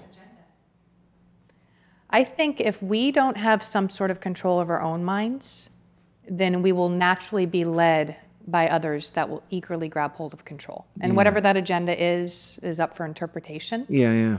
But we either control our mind or the world will do it for us. So it's power. And I like thinking about it in a very simple, like, I always need to bring things to simplicity and to think about it as it is a power struggle. And you give your power away, or you maintain it and nurture it and grow it and allow it to elevate you to a higher consciousness. Well, and really the path of yoga, Swami Rama said, the path of yoga is really the path of self-knowing. And as you deepen that cultivation of self-knowing who you are, again, where you've been, you've connected the dots, the pain, the trauma, the darkness, you've hopefully flushed it away and cleared it and healed, then you can awaken that self-knowing and say, okay, this is who I am.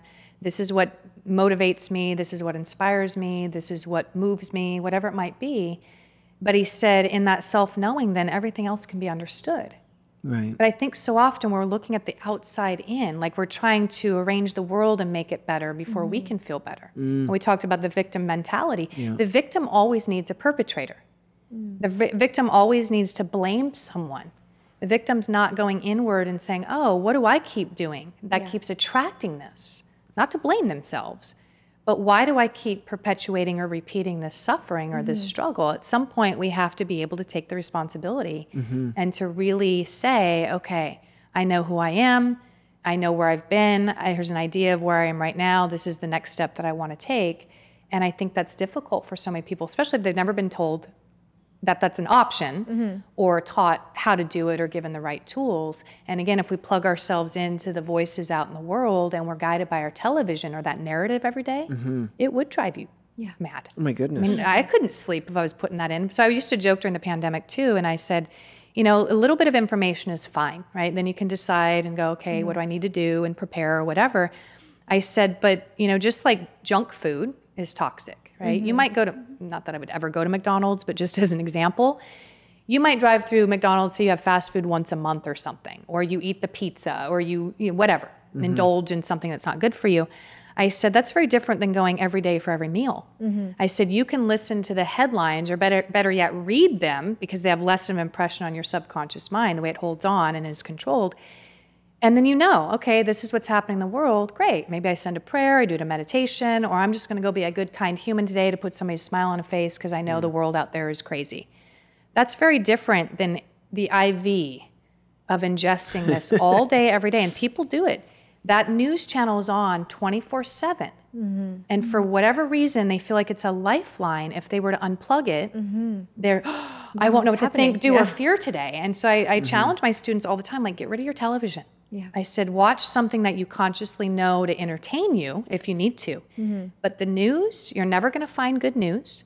You're never going to hear it's safe to leave your house. It's safe to not fear. I'm like, fear is a big motivator. And you either let it take hold of you. It's like a virus itself. It is. And, or you don't, or you choose to opt out. I go, just like it's a choice. Do you take McDonald's as your meal every day, or do you eat something healthy? That's choice.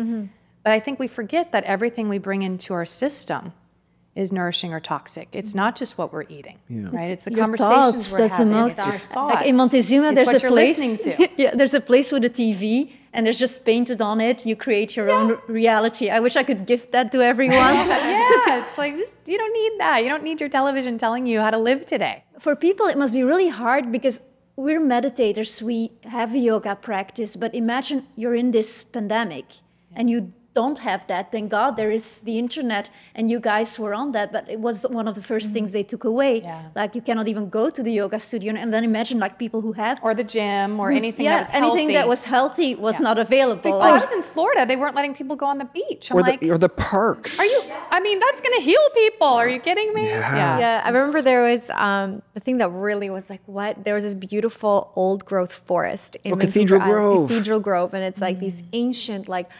1,000-year-old trees, like incredible. And it's literally a forest with a path through it. And we were driving through once. And we were so excited to go there. Yeah, we're like, okay, everything's shut down. Let's go into the nature and like hug some trees, like just really reconnect. And we got there and it was like shut down and it was like closed because of COVID. We're like, it's nature. How is there COVID in the forest? The virus isn't hanging off the leaves of the tree. Exactly. Like what, and it just like, it totally glitched our complete sense of reality. It's like, how are we even able to logically convince people that if they go into nature and they go and touch a tree, they have a risk of contacting a respiratory virus? Well, context is key too, because this wasn't like early COVID. Like, I think they kept that place closed. Well, Canadians, I mean, Canada's insane. Canada was insane throughout it, but it was like literally like, I think until, I don't know, like just before the summer, it was. But you mentioned earlier, control. Because they could. I don't know that they'll be able to pull that off again. You'd be surprised. Worldwide, yeah. I like to hear that. You give me hope. Yeah. Well, I mean, think about it, because there's so many people that just didn't succumb. Yeah. I mean, at the point we had to, but I just, I thought about that a while back, and I thought, I wonder if this will happen again in our lifetime. And I thought, chances are that it'll be a little tougher to pull off next time, if there is a next time. Let's hope not. Hope not. No, I like what you said though about it's either something like it's nurturing or it's toxic. Yeah, nourishing or toxic. Nourishing or anything we toxic. bring through the senses, not just what we're eating. And I think that's a really important What are you thing. listening to? What are you talking about? What are you smelling? What Who are are you your drinking? Toxic, friends? polluted air? Like friends is such a huge thing Yeah, too. your environment. you become who you hang around. Right? Your environment has a greater power over you than your own willpower. It's so important. is- It's like everything around us, being the beings we are, create who we are, how we feel, and how we see the world. And so, and we all have a choice, and we control these things. And so, like the toxic things that we partake and engage with, and the things that we give our power and our energy towards, like every choice, every single one of those is a choice of who we are. It all adds up. And it adds up. And it's like, I don't know, you talk about this sometimes, like who are the last 5 people that texted you on your phone? And are they feeding your fire or are they taking from it? I love that. And I think that's so important to think about that, because, after a while of us like kind of cleaning our life, people were like, your 5 friends. I'm like, I don't really text anyone. I try to, and I was like, I guess I spend the most time listening to like Alan Watts and Ram Dass and I don't know, like maybe Joe Rogan podcasts. I was like, I guess those are the people I'm giving my energy to. And what am I getting out of that? And how is that creating who I become? And knowing that, knowing those minutes. And sure, I wasn't talking to them, but I was letting their energy feed my fire. Yeah. And it helped me like shape a lot of, like, especially through the pandemic. Because, if we called certain people in our life, they'd just fill us with more fear. Yeah. So we pulled in really tight, the 2 of us. We spent a lot of time with our dog. Yeah. And we tried to be like, how the fuck are we going to cope with all this? Yeah. And we slowly found our way onto our mats and to figure out how to hold our space so we could make sense of it. And I think outside of the pandemic, you take that and you put that to anything in life you're dealing with. Again, like I always want to go back to this like principle that like can be applied in the struggles of being a human, because every day we struggle, every day, because every day we have an infinite amount of choices of where to put our power. And so the more we empower ourselves to say, no, I'm in control. Like that addiction to fear and news, we have to like trick ourselves. We have to take swiping left off our phone to stop reading headlines on the news, because they build your phone so that you're just getting these headlines from all the top reputable news sources. That's the first thing I take off. It's I get crazy. I'm like, delete that app. I don't need to know. It's right. It's Oh, I insane. even forgot this existed. Yeah. Yeah. Right there when you wake up, that's also like this hygiene. Somehow we don't really know yet how to deal with technology, or there's no education around this. No education. But like to pick up our phone first thing in the morning, that's not really a good idea, even if you have lovely friends in it. Well, it just sucks you into that. Or the people that have these like boxes that like talk to you and that you can talk to in your home. And I know I sound like an old person saying this. Alexas. All those things, yeah. Oh my God. And when Alexa's like, good morning, and they give you the news, or no, first they give you the weather, and I guess that's okay, but still, we don't really need to know the weather. And then all of a sudden the robot tells you the headlines. Like, while you're lying in bed. I remember it was Mark's sister was telling us about her Alexa at home, and she was like, I have an Alexa at home, and first thing I do is I wake up and I say, Alexa, what's the weather and what's the latest news? And this was during the pandemic, and Alexa would be like, well, it is minus 10 Celsius outside and X amount of cases of COVID, and just like, And that's how you start. and that's you starting your day like Fear. Okay. And of course, like, Mark's sister, like Christy, like she lives in a very kind of fearful state. In Toronto, downtown Toronto was a very, very fearful area of the world to live in during the pandemic. And it's interesting to see, like, when we live in that kind of mental state, how that actually physically impacts our body as well. And emotionally. Emotionally, but physically, like, how many times, like, in Ayurveda, like, they talk about that, right? Everything is so connected, not just, like, obviously the food that you consume, but even the thoughts and how that energy can physically manifest in your body. Well, because we are everything, we are all that we put in, and we're all that we associate with. And the balance, the true health that you, like, to find true, like, balance and health is such an attunement for each of us individually. But the first thing you have to do is recognize, like, what are the toxic things coming in from news headlines or food or friendships and relationships or conversation or just like the TV you watch, you know, like the weird like the reality shows and all these kinds of things. And it's hard because it's all so easy and it tastes so good and it's so entertaining, and like as humans we're just like we're sucked to it, and there's this force that says like consume me, and then like but if you choose it, like you may have indigestion afterwards. Right? But if you choose it, you can also therapeutically watch it. Yeah. Like you're just like, oh, okay. But sometimes I need a break from healing. Sure. I don't know about you, but sometimes 100%. And I remember we had the same teacher for 300 hours, It's Juliana so and I. funny. So me and Heidi, we've had this weird life where we've kind of followed each other, and we both did our 300-hour teacher training in the same school and with the same teacher in India at different times. In the same year, though, That's right? crazy. In the same year. And both have very similar experiences with it as well, how we kind of felt like. And he said You this know, thing like that I found really, I don't know if he told it to you, like for meditation, what can be your obstacles? And one thing for him was watching Star Wars or something like that, because he spoke about how that actually can become a samskara. That's something that we watch on a screen. There's actually no difference between your brain thinks our that. reality, Yeah. because we're in it. We believe that, I don't know, like Johnny Depp is this character. We don't really make a distinction, and like that really hit me, how that can like implant us, and then like we reincarnate and we have that as a memory. I'm like, okay. That's But so also we interesting. carry it forward afterwards as well, if that imprints into your mind. I'm curious, like, because you taught teacher trainings and things even post the pandemic and through it. I don't know. Through it. I was leading 2 of them, a 200-hour and a 300-hour that had to be transferred online. Wow. Because we were right midstream. Yeah. And do you did you find that all the students, like, they brought that fear? Like, did you feel the energy slightly different? I did, but you know, when we had to close our studio temporarily for a couple months, I had never been online. I'm like, what the do I? So I did. I mean, I had gone through all the but I couldn't leave my community down because so many people close their doors. I'm just not going to teach online. I don't like it. And it's like, oh, so this is about you? Walk in a room, playing your playlist. I go, this has never been about me. This is an act of service. And I'm not letting my people, which we were in Florida, a lot of them were in that high risk range, which none of them died. But they didn't know that. They're getting told every day by their television that their age range is what's going to go, right? Between 50 and 75 or something. And so I remember giving myself like a week and going, oh my God, am I done? Is my purpose over? What do I do? Because none of us knew. I mean, there was so much going on. And I remember I said, you know what? I can't leave my people hanging because they come in almost every day and they're looking for just guidance through whatever in life. And so I remember getting on, there's like 50 people on the Zoom, the first class, and they just were like so grateful that I hadn't left them, because that would have been easier for me. I had to learn this whole I had to buy a new computer, order it through online because all the stores were closed, like this whole thing. My goodness. And I remember it's like it helped me every day to show up. And I felt fine because I also had just become a hypnotherapist a couple years prior, where I knew exactly how the subconscious mind is programmed. It doesn't know the difference between reality and whatever's not happening or what you're imagining. And so their worst case scenario of like, oh my God, I could die. And they're just seeing that their mind going like a freight train. So my job every day, because I know I was speaking to the middle, again, because both sides, believing and thinking and voting different things. And that wasn't for me to tell them, but to keep coming back.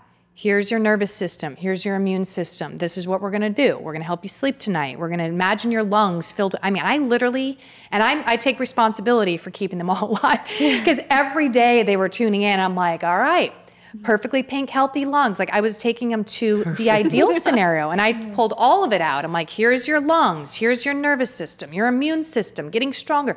Brought all of this to light and told them they always had a choice. Right? Turn it off. Go sit in your backyard. You have this beautiful house. You get to enjoy it now. And I kept pointing them to what was still there. Stop going to the what if. Stay present with what is. Right here, right now. You're alive. You're healthy. Stay there. Worry about the other when you get thrown in the hospital, if that ever happened, which it didn't for the majority of at least my students and my community that I was working with.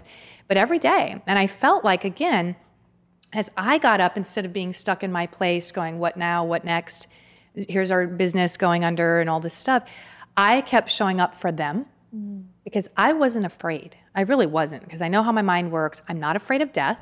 I've lived my life. I'm serving my purpose. And I thought, you know what? If this is what takes me, I'll go out graciously. And in fact, there were some days where I'm like, if this keeps going, take me anytime. Like, I'm ready, because I'm not afraid of what's there next. I'm afraid of what this could turn into, right? Like, I don't want to be left here. And as the souls were leaving, I kept saying, you've completed your mission. I'm like blessing these souls and the thousands and millions of people that passed. I didn't see that as a bad thing. They're going back to spirit. And yes, it's tragic on our human level for losing our loved ones. But even then I kept telling them, like, look, we all have a finite period. Like, let's negotiate our fear with death here, because that we do have control over. We're all going to die. Yeah. Hopefully it's not tomorrow and it's not because of this, but right now you're still healthy and alive. Like, stay present, right? That's part of the path too, right? Is not getting so rushed off into the future or glomming to the past. And each of them was like a lifeline, but in turn, they were keeping me in business. Right. They were keeping me employed. I mean, there were days where I'm like, I didn't have to take the government handouts, thank God. And even though our whole business had been taken and I had to switch everything, and there was a lot of loss on a personal and professional level and rearrangement, but it didn't take my health, it didn't take my family, my people, my community, but it required every bit of me to get uncomfortable and get online and to do all this stuff that I didn't have to do before. And it wasn't easy. Still isn't, you know? And I just thought, hey, if I can do this, and they're like, oh, and then I find the man of my dreams in the darkness of the world. So was it all bad? I don't know. I mean, this is yoga too. Is it good? Is it bad? I don't know. Like, let's observe the reality right now and see, like you said earlier, when we're in it, we can't see that. But eventually we won't be in it. And then what's all the beauty that came from these last 2 years? And maybe we need to focus on that too, right? Because even like what you're saying in terms of like, you know, you learning how to be online, it's like, if you didn't have to really just be thrown into it and get uncomfortable in the online world, what are the chances I would have done it? Like, I would probably. You probably like, go to Boho, beautiful. They're online. Yeah, they know what they're doing. You're like, you had your thing physically. And now because of that, like even with this whole new way of doing the teacher training, you would have never even wanted to do something like that if you didn't get uncomfortable in that space. So in a way, you're looking at the dots are connecting, even though it took us through a little bit of a washing machine. And maybe the good and the bad and that level of duality and labeling is the thing that it's teaching us to realize, that to stop assuming if it's good or it's bad and just to let it be. See what we can learn. How is it causing me to grow?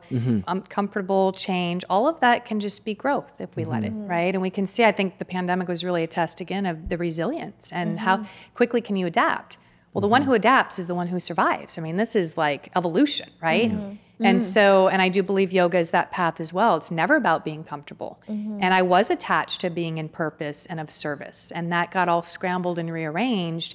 But my ego wasn't so attached. It had to be in person, my student, you know, like the way it was. And I said, well, wait, this is service. And if they're still willing to show up for me, then I'm not going to let them down. And they still to this day, and I tell them every morning, I go, you guys, thank you for supporting me and keeping me in my purpose, because it could have been gone just like that. And we could all say that, right? But they kept showing up because we kept showing up. And they're like, we couldn't have done this without you. I'm like, neither could I. I would have been in the unemployment line working for some corporate sell out my soul, you know what I mean? And it's not that I'm beyond hard work, because this is hard work in itself, but I never was once like, I'm just going to lay down and let this take me. But I would look up, like, what job could I even go to work for somebody else? Like, I don't even know what that looks like, but I'm not beyond, right? I'm not going to just, so I think it required all of us to really see what we're made of on such a deep level. But it was also a test of faith, like you had mentioned earlier, and this interconnection and what carries you. And I do believe that if we're doing the right work we're meant to be doing, whatever that is, the karmic repercussion of all the good we've put out, I feel like that's really what carried me through the darkness of this pandemic and relocated me to Tennessee of all places. Like, my whole life looks nothing like it did pre-pandemic, and it's all good. It's beautiful. But it was, you know, in the midst of it, it took away my jungle, took away my family business. You know, I was just like, what now? And I just kept asking and praying and being guided. And then you step up to that action, right? As the opportunity comes or that little clue presents itself, you don't shy away. You get uncomfortable, dive in. And I always think of, my mother would always say this, she's like, necessity is the mother of invention, right? If we're not oftentimes forced beyond our control or our will, would we have ever made that move? Yeah, no. You know? It's so true.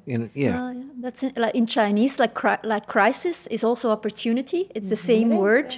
So it's kind of also in politics. It's a huge political thing. Oh, really? Oh, yeah. Never let a good crisis go to waste. Oh my God, I didn't know I was a politician. That's so funny. I love it. That's funny. But in all the of connections. it as well, I think the idea of trust. That's something that really speaks, because it's like, yeah, you're having to kind of change your way, but in this of it all, you're trusting that it'll take you to that right place. And that trust comes with that deeper connection. Yeah. Trust in a higher energy, and trusting, well, really that's one of the definitions of faith, trusting in the invisible, right? Trusting in that support or guidance that might not always be clear. Yeah. It's sometimes, and very rarely, it might feel like, wait, is it even there? But, you know, when you develop that connection, that trust deepens, and it definitely carries you. And trusting that you are guided no matter what the circumstance bring your way. And the hardest times for it, like when you're in the lowest, the dark night of the soul, you know, in the really dark place, trusting that you'll get out of it. And making a decision. Making a decision to focus on the light. Yeah. You know, And it can lead to the greatest awakening if you let it. Exactly. And that's amazing. Yeah. So when it comes to teacher trainings, because you have this one online, and we've talked a lot about, we started at teacher trainings, and to bring it back around to that, one of the biggest questions that we always get from people is, do you have a recommendation, or how do I choose the right teacher training? Yeah. What would you say if someone asked that to you? I don't know that they'd ask me, because they just sign up and take my training. But if you weren't you, but no, I would really say it's like, A, what do you want to get out of it? I mean, like I said before, do you want just to strengthen an asana practice and go that route? You can. Are you looking for more of the spiritual awakening, that spark? Are you looking for tools and techniques to apply it to your life? I think that's really on the student to inquire and say, what am I wanting to get through the experience? But then what am I going to do with this at the end? Because I think a lot of times people, at least in my experience, it's been some do come in thinking, I definitely want to teach. Others come in and say, I'm just doing this for myself. I just got off the bad relationship or this, that there's some life crises opportunity, like challenged opportunity that's happened, that they just want to take time for themselves, right? Whatever that looks like. But I would say if the student can just get clear and say, wow, what is it that I'm really hoping to get out of this? Right. And if they can't answer that question, then much like Juliana's experience, they might do a Google search and just kind of see, but to let their intuition or their heart guide them instead of just the, lineage or the teacher itself, like let yourself be drawn and pulled, and then to trust that sort of intuitional or instinctual hit. Who taught you? Like, we know who taught her now. Well, it's funny because my first teachers, they're no longer teaching. They were a husband-wife couple. And this is part of the other part of that story was I went in, I had been practicing yoga for quite a while. They were based out of New York at the time. And went in, and they were probably in their 30s. I was 20-something, and thought I'd gotten, pretty far in my own healing. Taken some classes and done like little mini teacher trainings. And I was already teaching, had this world religion degree, which was mostly yoga philosophy, and Edwin Bryant, amazing Sanskrit scholar, PhD. He's written a translation of the Sutras. So he was one of my professors. So I got it academically, experientially, right? So then I go into this training with them, and they were the real deal. And they taught me, he was raised in an ashram, Charles Matkin. He was raised in an ashram, and so his rebellion, he's from Canada, his rebellion at 16 was to stop meditating and to move to New York City.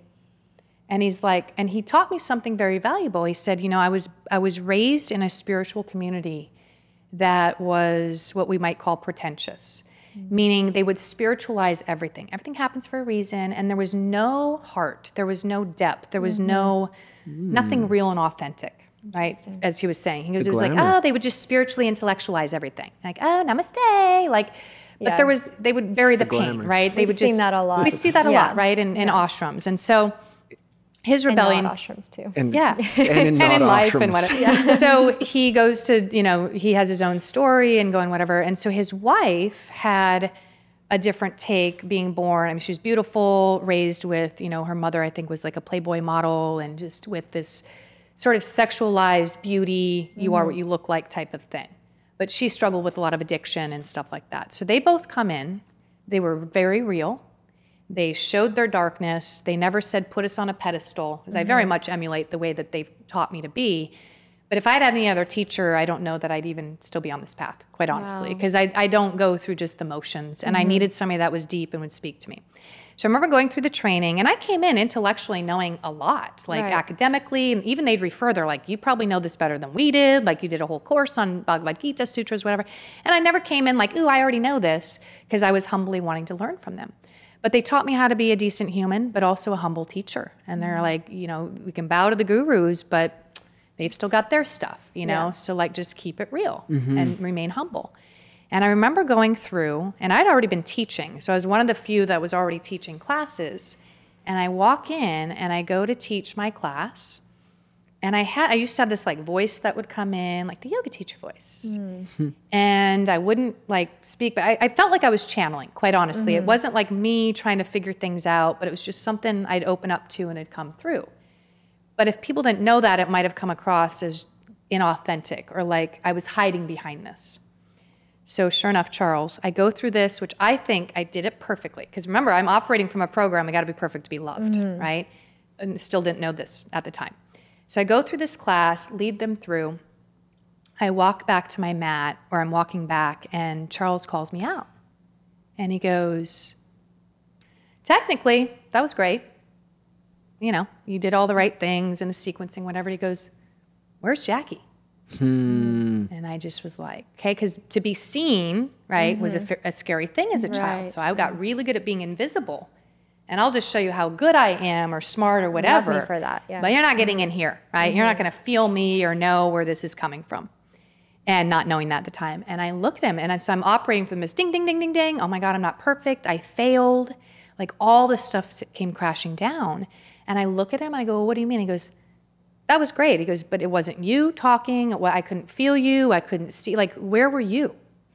He goes, I saw a yoga teacher, but I want you. And I was like, somebody wants to see me? Like, it was just, again, and I go back to my mat and the ugly cry. I'm talking the ugly. I was in a child's pose, and it's just mucus, like everything's, you just can't catch your breath. And I'm like, oh, I'm going to run the fuck out of here. I'm never coming back. Like, I was so triggered in that moment.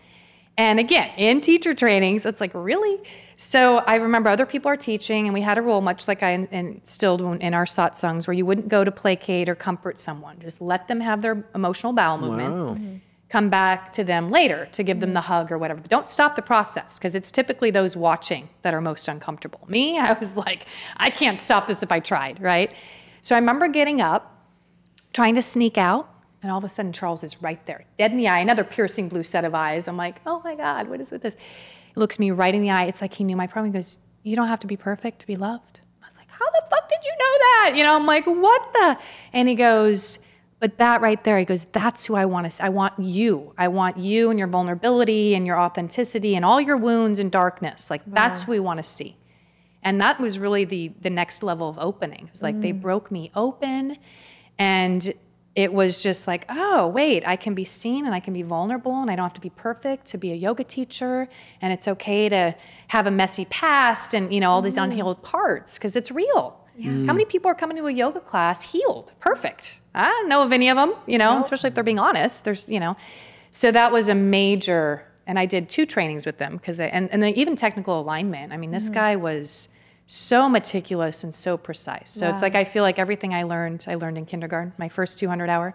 I went on thousands of hours of trainings, but again, much like you, I never found that heart-to-heart depth and authenticity and realness. And I've had a lot of great teachers, but it all came back to the seeds that they planted. And it kept me humble. It kept me without ego in my work, and like really, So I bow to you, Charles and Lisa Matkin. They're really were huge on setting me on this path. That's not amazing. just as a teacher, but my own healing as well, another key component. That's so beautiful also when you speak about the whole, like, don't bow to me, I'm your teacher, like the whole guruism, because that's something I've always had an issue with, is like some teachers out there, they almost like, they put themselves on a pedestal and they want people to bow to them. It's power. The power. And we've seen that in the yoga world. Oh a my lot God. of manipulation. Or even the fact when sexually, they're like, emotionally. Exactly. Or when they're like, well, who did you study with? Like, That's there's a like this terrible weird question. They're egoic, looking like, for the hierarchy. Exactly. It's like, does it matter? Yeah. Like, I studied me. I went on the mat, and like I went through my journey. It doesn't matter who led me through it. Yeah. Of course, it matters in the decision. And I would say like, well, because like to go back to that beginning story, it's like you were the person that guided me to it, because you never put yourself on a pedestal, because you didn't say, I am the right way. This is how to do it. It's like you shared your vulnerability, your past, even all of those things. That was like, wow, you're a human being.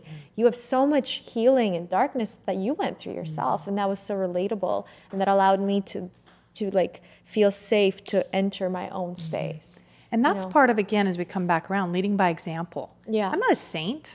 I'm not perfect. You know, I use the cuss words here and there. Like there's just, I think we have this image of like, oh, you have to be up here. And I've had, and you guys have probably had this throughout your lives too, people, well, that's not very yogic. I'm like, oh, wait a minute. You want me to be a doormat right now? You want me to people please? You want me to tell you what you want to hear? Because that's not yoga either. Like we have a right to get, you know, fierce or protective or whatever we need to do. But the realness of it, and I think the leading by example, which is what they did to me, and then that was my duty to pass that on, and just like you guys are doing in the work that you do. And I think that that's ideally, again, yoga teacher training, getting back to your question, is like, look for the person that's actually living it. Do they have a happy life? Do they have good relationships? Are they angry and bitter and trying to project that on their students? Or are they actually living these teachings in whatever way they're expressing that? And would you want to lead that by example? Would you want their life?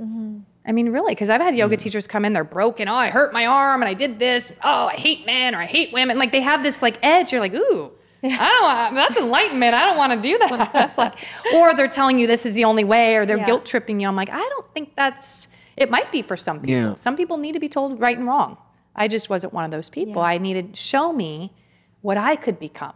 That's right? Show me what I want to emulate in my own way. And you found what you needed. Yes. It's funny. Like, I think that's like when we talk about our individual stories about teacher trainings, even if it's not the perfect thing that we thought we would find in some of ours, we found what we needed. And, you know, which is fascinating. Like, which it sounds like you needed someone to say that to you. Like, you don't have to be perfect. You know, like, give me permission to be vulnerable in my pain and my healing and my past, which to that point, I'd kind of like, well, I made it through. I'm so grateful. And if I go back there, it means I'm not grateful for where I've come. And that's not true. It had to happen. Otherwise, it'd still be haunting me and it would still be showing up.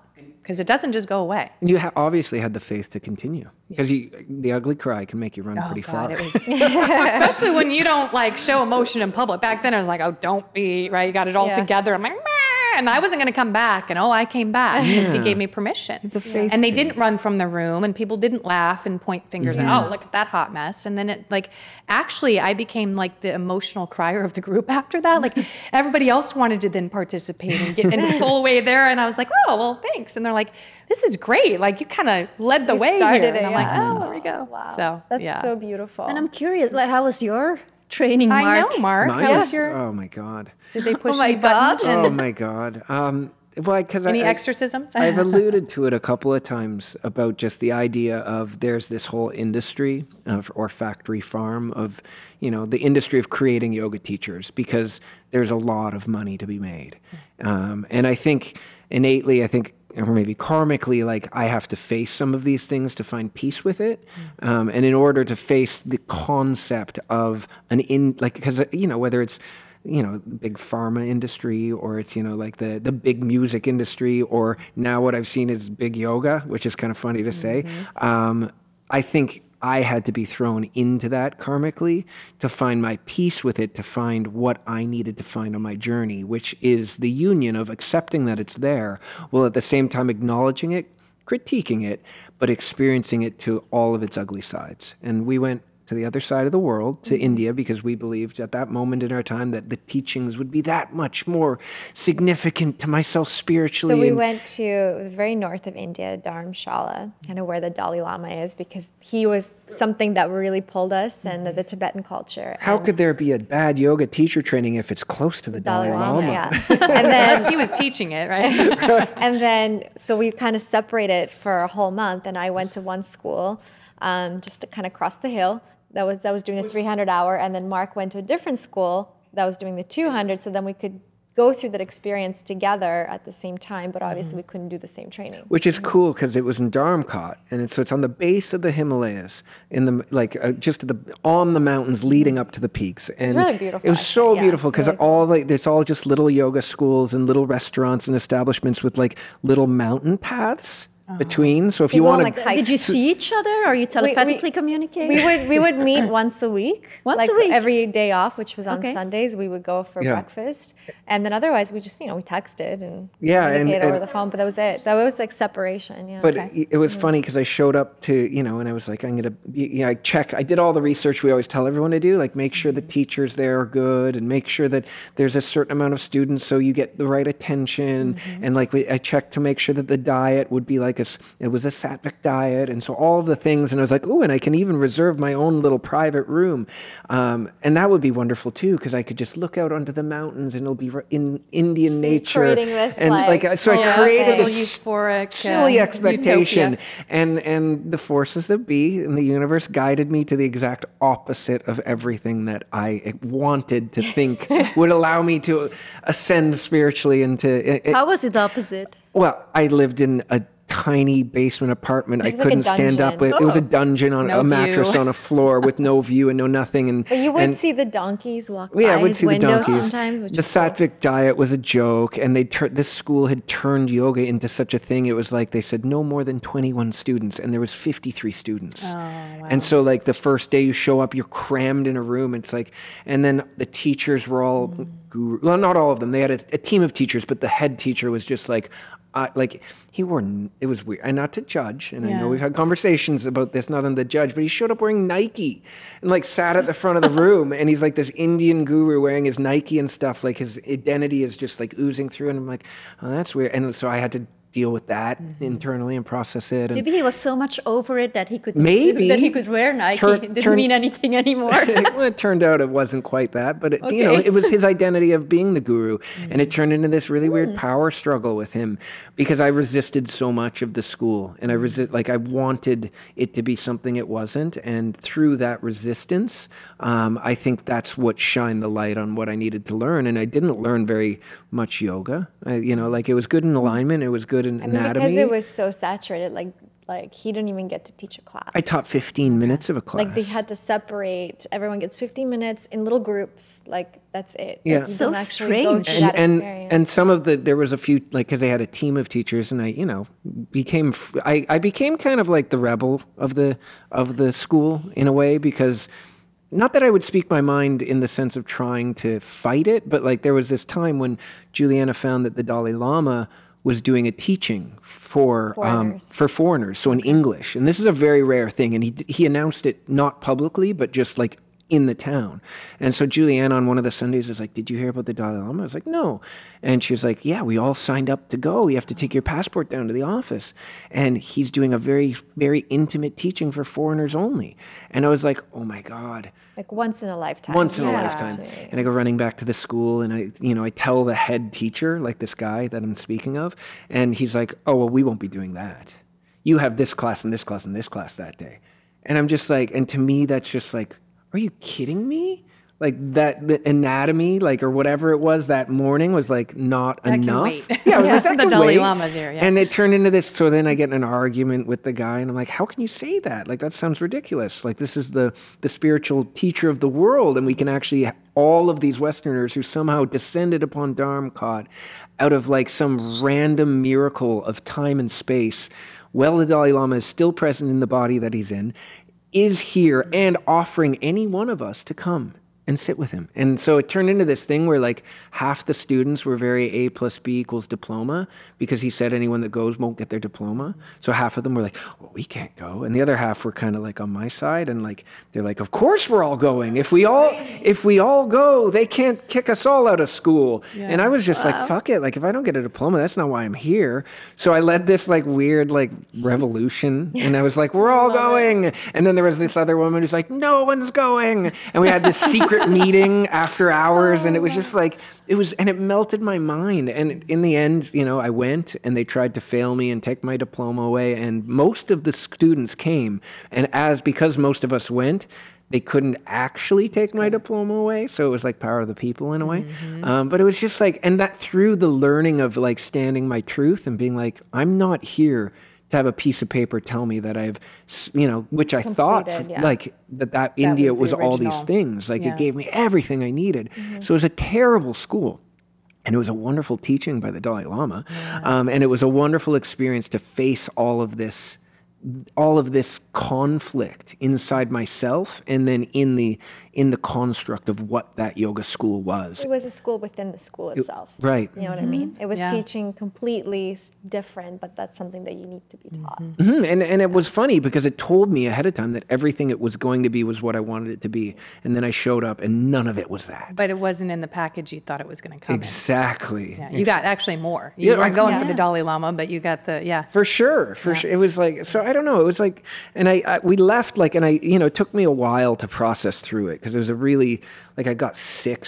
I went through a lot of Indian food poisoning too. It wasn't sattvic food at all. free panchakarma. Yeah. So I was I had an IV hooked up in the little clinic in town 3 times, I think, because it was just every time. Wow. In fact, the first day of school, we both ate at that little vegan restaurant, and we both got sick. Got terribly ill. I had to be taken to this little village hospital in India and get poked. It was a really traumatizing experience. So India. So we went through a big initiation in India. Oh yeah, the whole thing. We've kind of developed through that trip a love-hate relationship. India is intense. It is so intense. It's beautiful in so many moments, but really difficult, just in so many ways that to this day, I still don't think I could go back. Maybe in a few years, there will be something that pulls me again, which can happen. But right now, I'm no, I don't need to go back there. It really, it demands you to become something that you're not comfortable being. So to accomplish what you need to accomplish. And then that in turn teaches you. And it's how comfortable can you be in the uncomfortable. And then when you leave it, you're like, do I really want to go be that uncomfortable again? There's other ways. There's other ways to grow. It's a digestive system of the world. It's a which? It's a digestive system of the world. Oh my goodness. India, it makes sense. Yeah. Wow. Yeah. Well, it's funny because I was just thinking that same thing. It's this karmic cleansing and purging, which if we ever do any type of detox or cleanse, it's usually uncomfortable, right? You might start to feel a little ill or a headache or whatever as these toxins are being pulled. But I agree, my time in India, I wasn't doing a training, just a retreat. The first day, I'm sitting there meditating at this ashram that we're at, family home of a famous yogi who's no longer in his body, but his wife still runs it. It's very small. And these 2 dogs come and jump on me as I'm meditating. First morning of India, I'm like, oh shit, India's got it out for me. And I was like, okay, don't think this trip is going to go how I thought. I mean, there was just many circumstances of, again, just humbling you to your knees. And I didn't get sick, but there were other, things of discomfort that you're like, okay. And by the time I'm like, I got to get out of here. I thought I was coming down. Meningitis just seemed like the worst thing I could come up with. I don't fully understand what that is, but I'm like, I'm getting something I just felt ill just from the air and the energy after a while. It was just, but then I was fine when I got home. But it was definitely, I think, like you said earlier, India is its own initiation for sure. Did you ever go back after that? I haven't. No, and I don't really have a desire. And honestly, Costa Rica, the jungle is my India.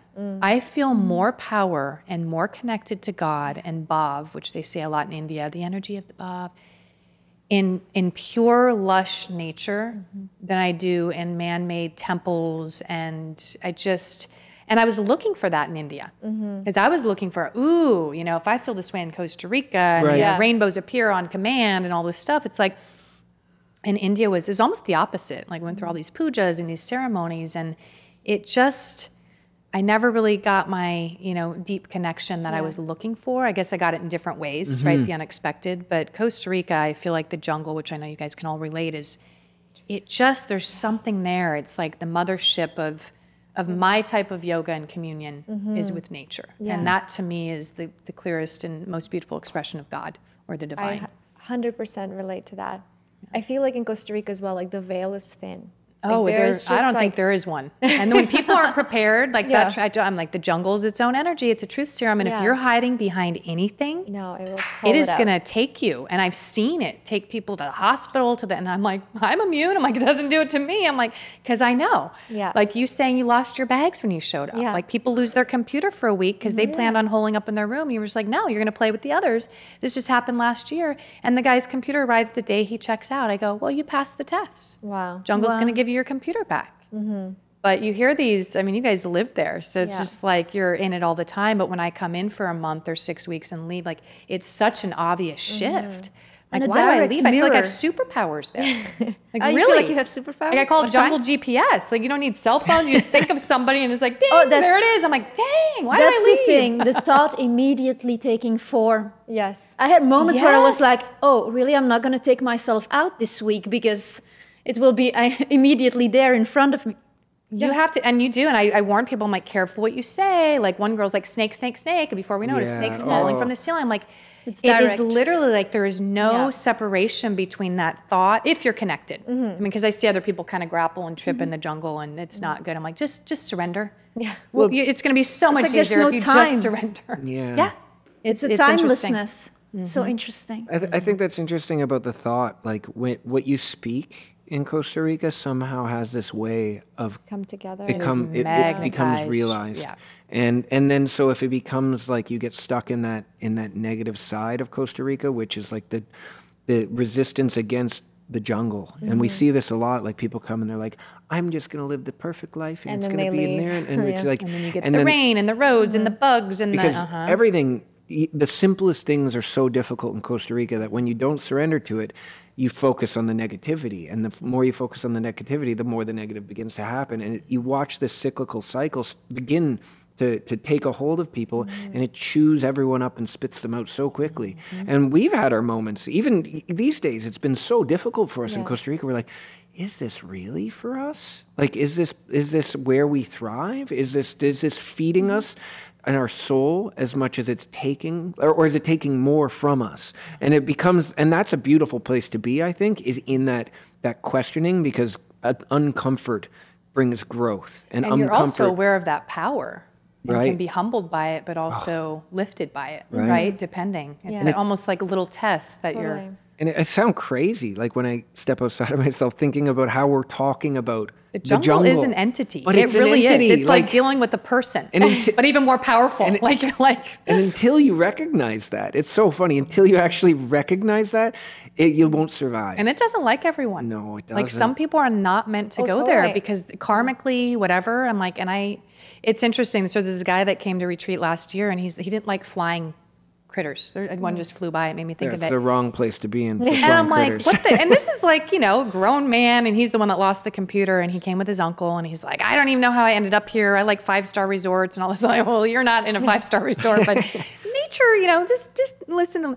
By the end, this guy fell in love because, again, he couldn't be attached to his computer and his escape because the universe took out all of that. And he ends up getting a wasp tattoo by the end of the trip. A wasp of all love things. that. I'm like, you pass in 1 week. This transformation of this guy who didn't even like nature prior to hanging out. And he just, he surrendered. Well, he had to because the computer was taken away. It was given back. But he made friends. He's like, and at the end, he's like in tears. He's like, first of all, I'm not emotional. He goes, second of all, I think the jungle, I am part jungle now. And it was just amazing to see when people are willing to give it a chance and work its power and its magic, you will come out brighter and lighter and more connected. But there's also, and we also had a woman come in, this was on my retreat, but somebody else's while I was doing the teacher training from New York. They've got rats the size of humans in New York. Like, it's not like New York's without its, problems. New York City. She came in for one night and was freaking out over a little gecko. Geckos aren't going to harm you. I mean, there's enough in the jungle that will take you, love but a gecko geckos. is not it. Oh my goodness. She stayed up all night. She even had the mosquito net, and she was in one of the nicer rooms. Watched this little gecko all night, was so freaked out. Left the next day to go back to New York City. And I thought, well, there you go. The jungle will kick you out. Like it just to find ejected. The thing. It finds the thing that will force you. It finds your weakness, your vulnerability, and if you don't see it in the magnifying glass, it will keep. But it's sad how disconnected we are. Like, I used to be afraid of bugs when I was a kid, and that now I'm just like, oh, a tarantula.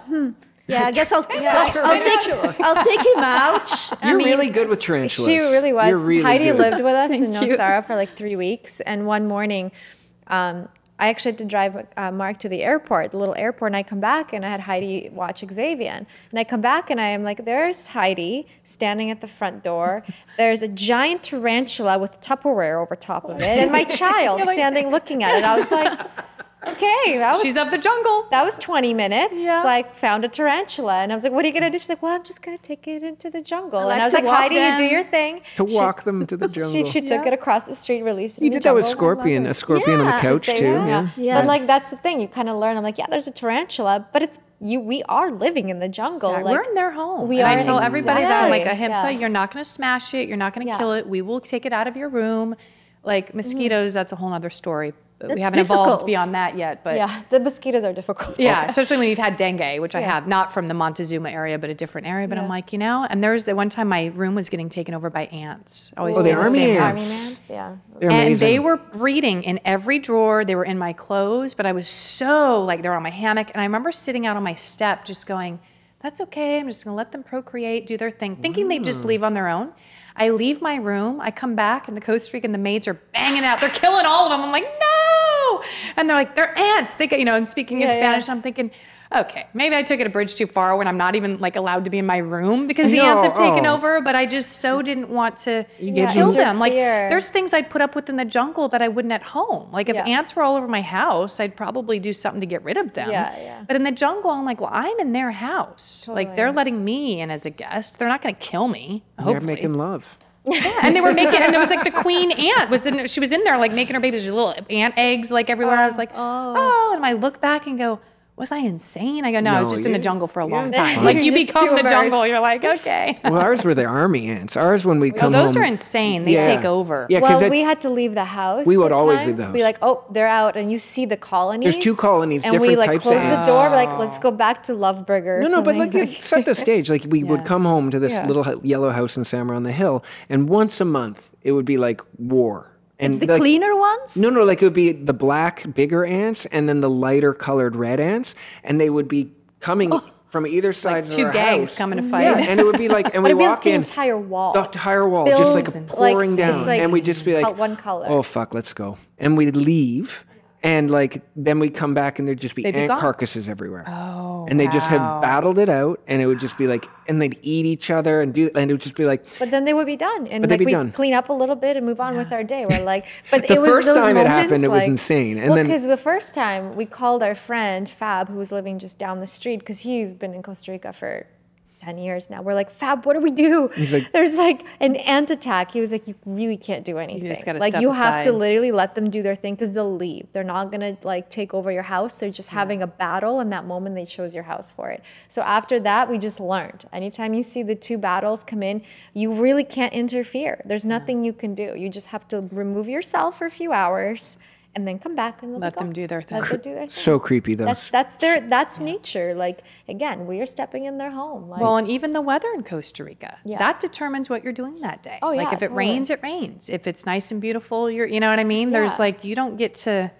Everything's so you really don't get to accelerated. decide. It's so extreme. It forces you to live in the moment. yeah. Less activities. Like if you can do in a city, like you'll do 4 or 5 things, choose 2. You cannot go to, you can go to the bank and maybe teach a class, but not everything, not the third thing. Choose to.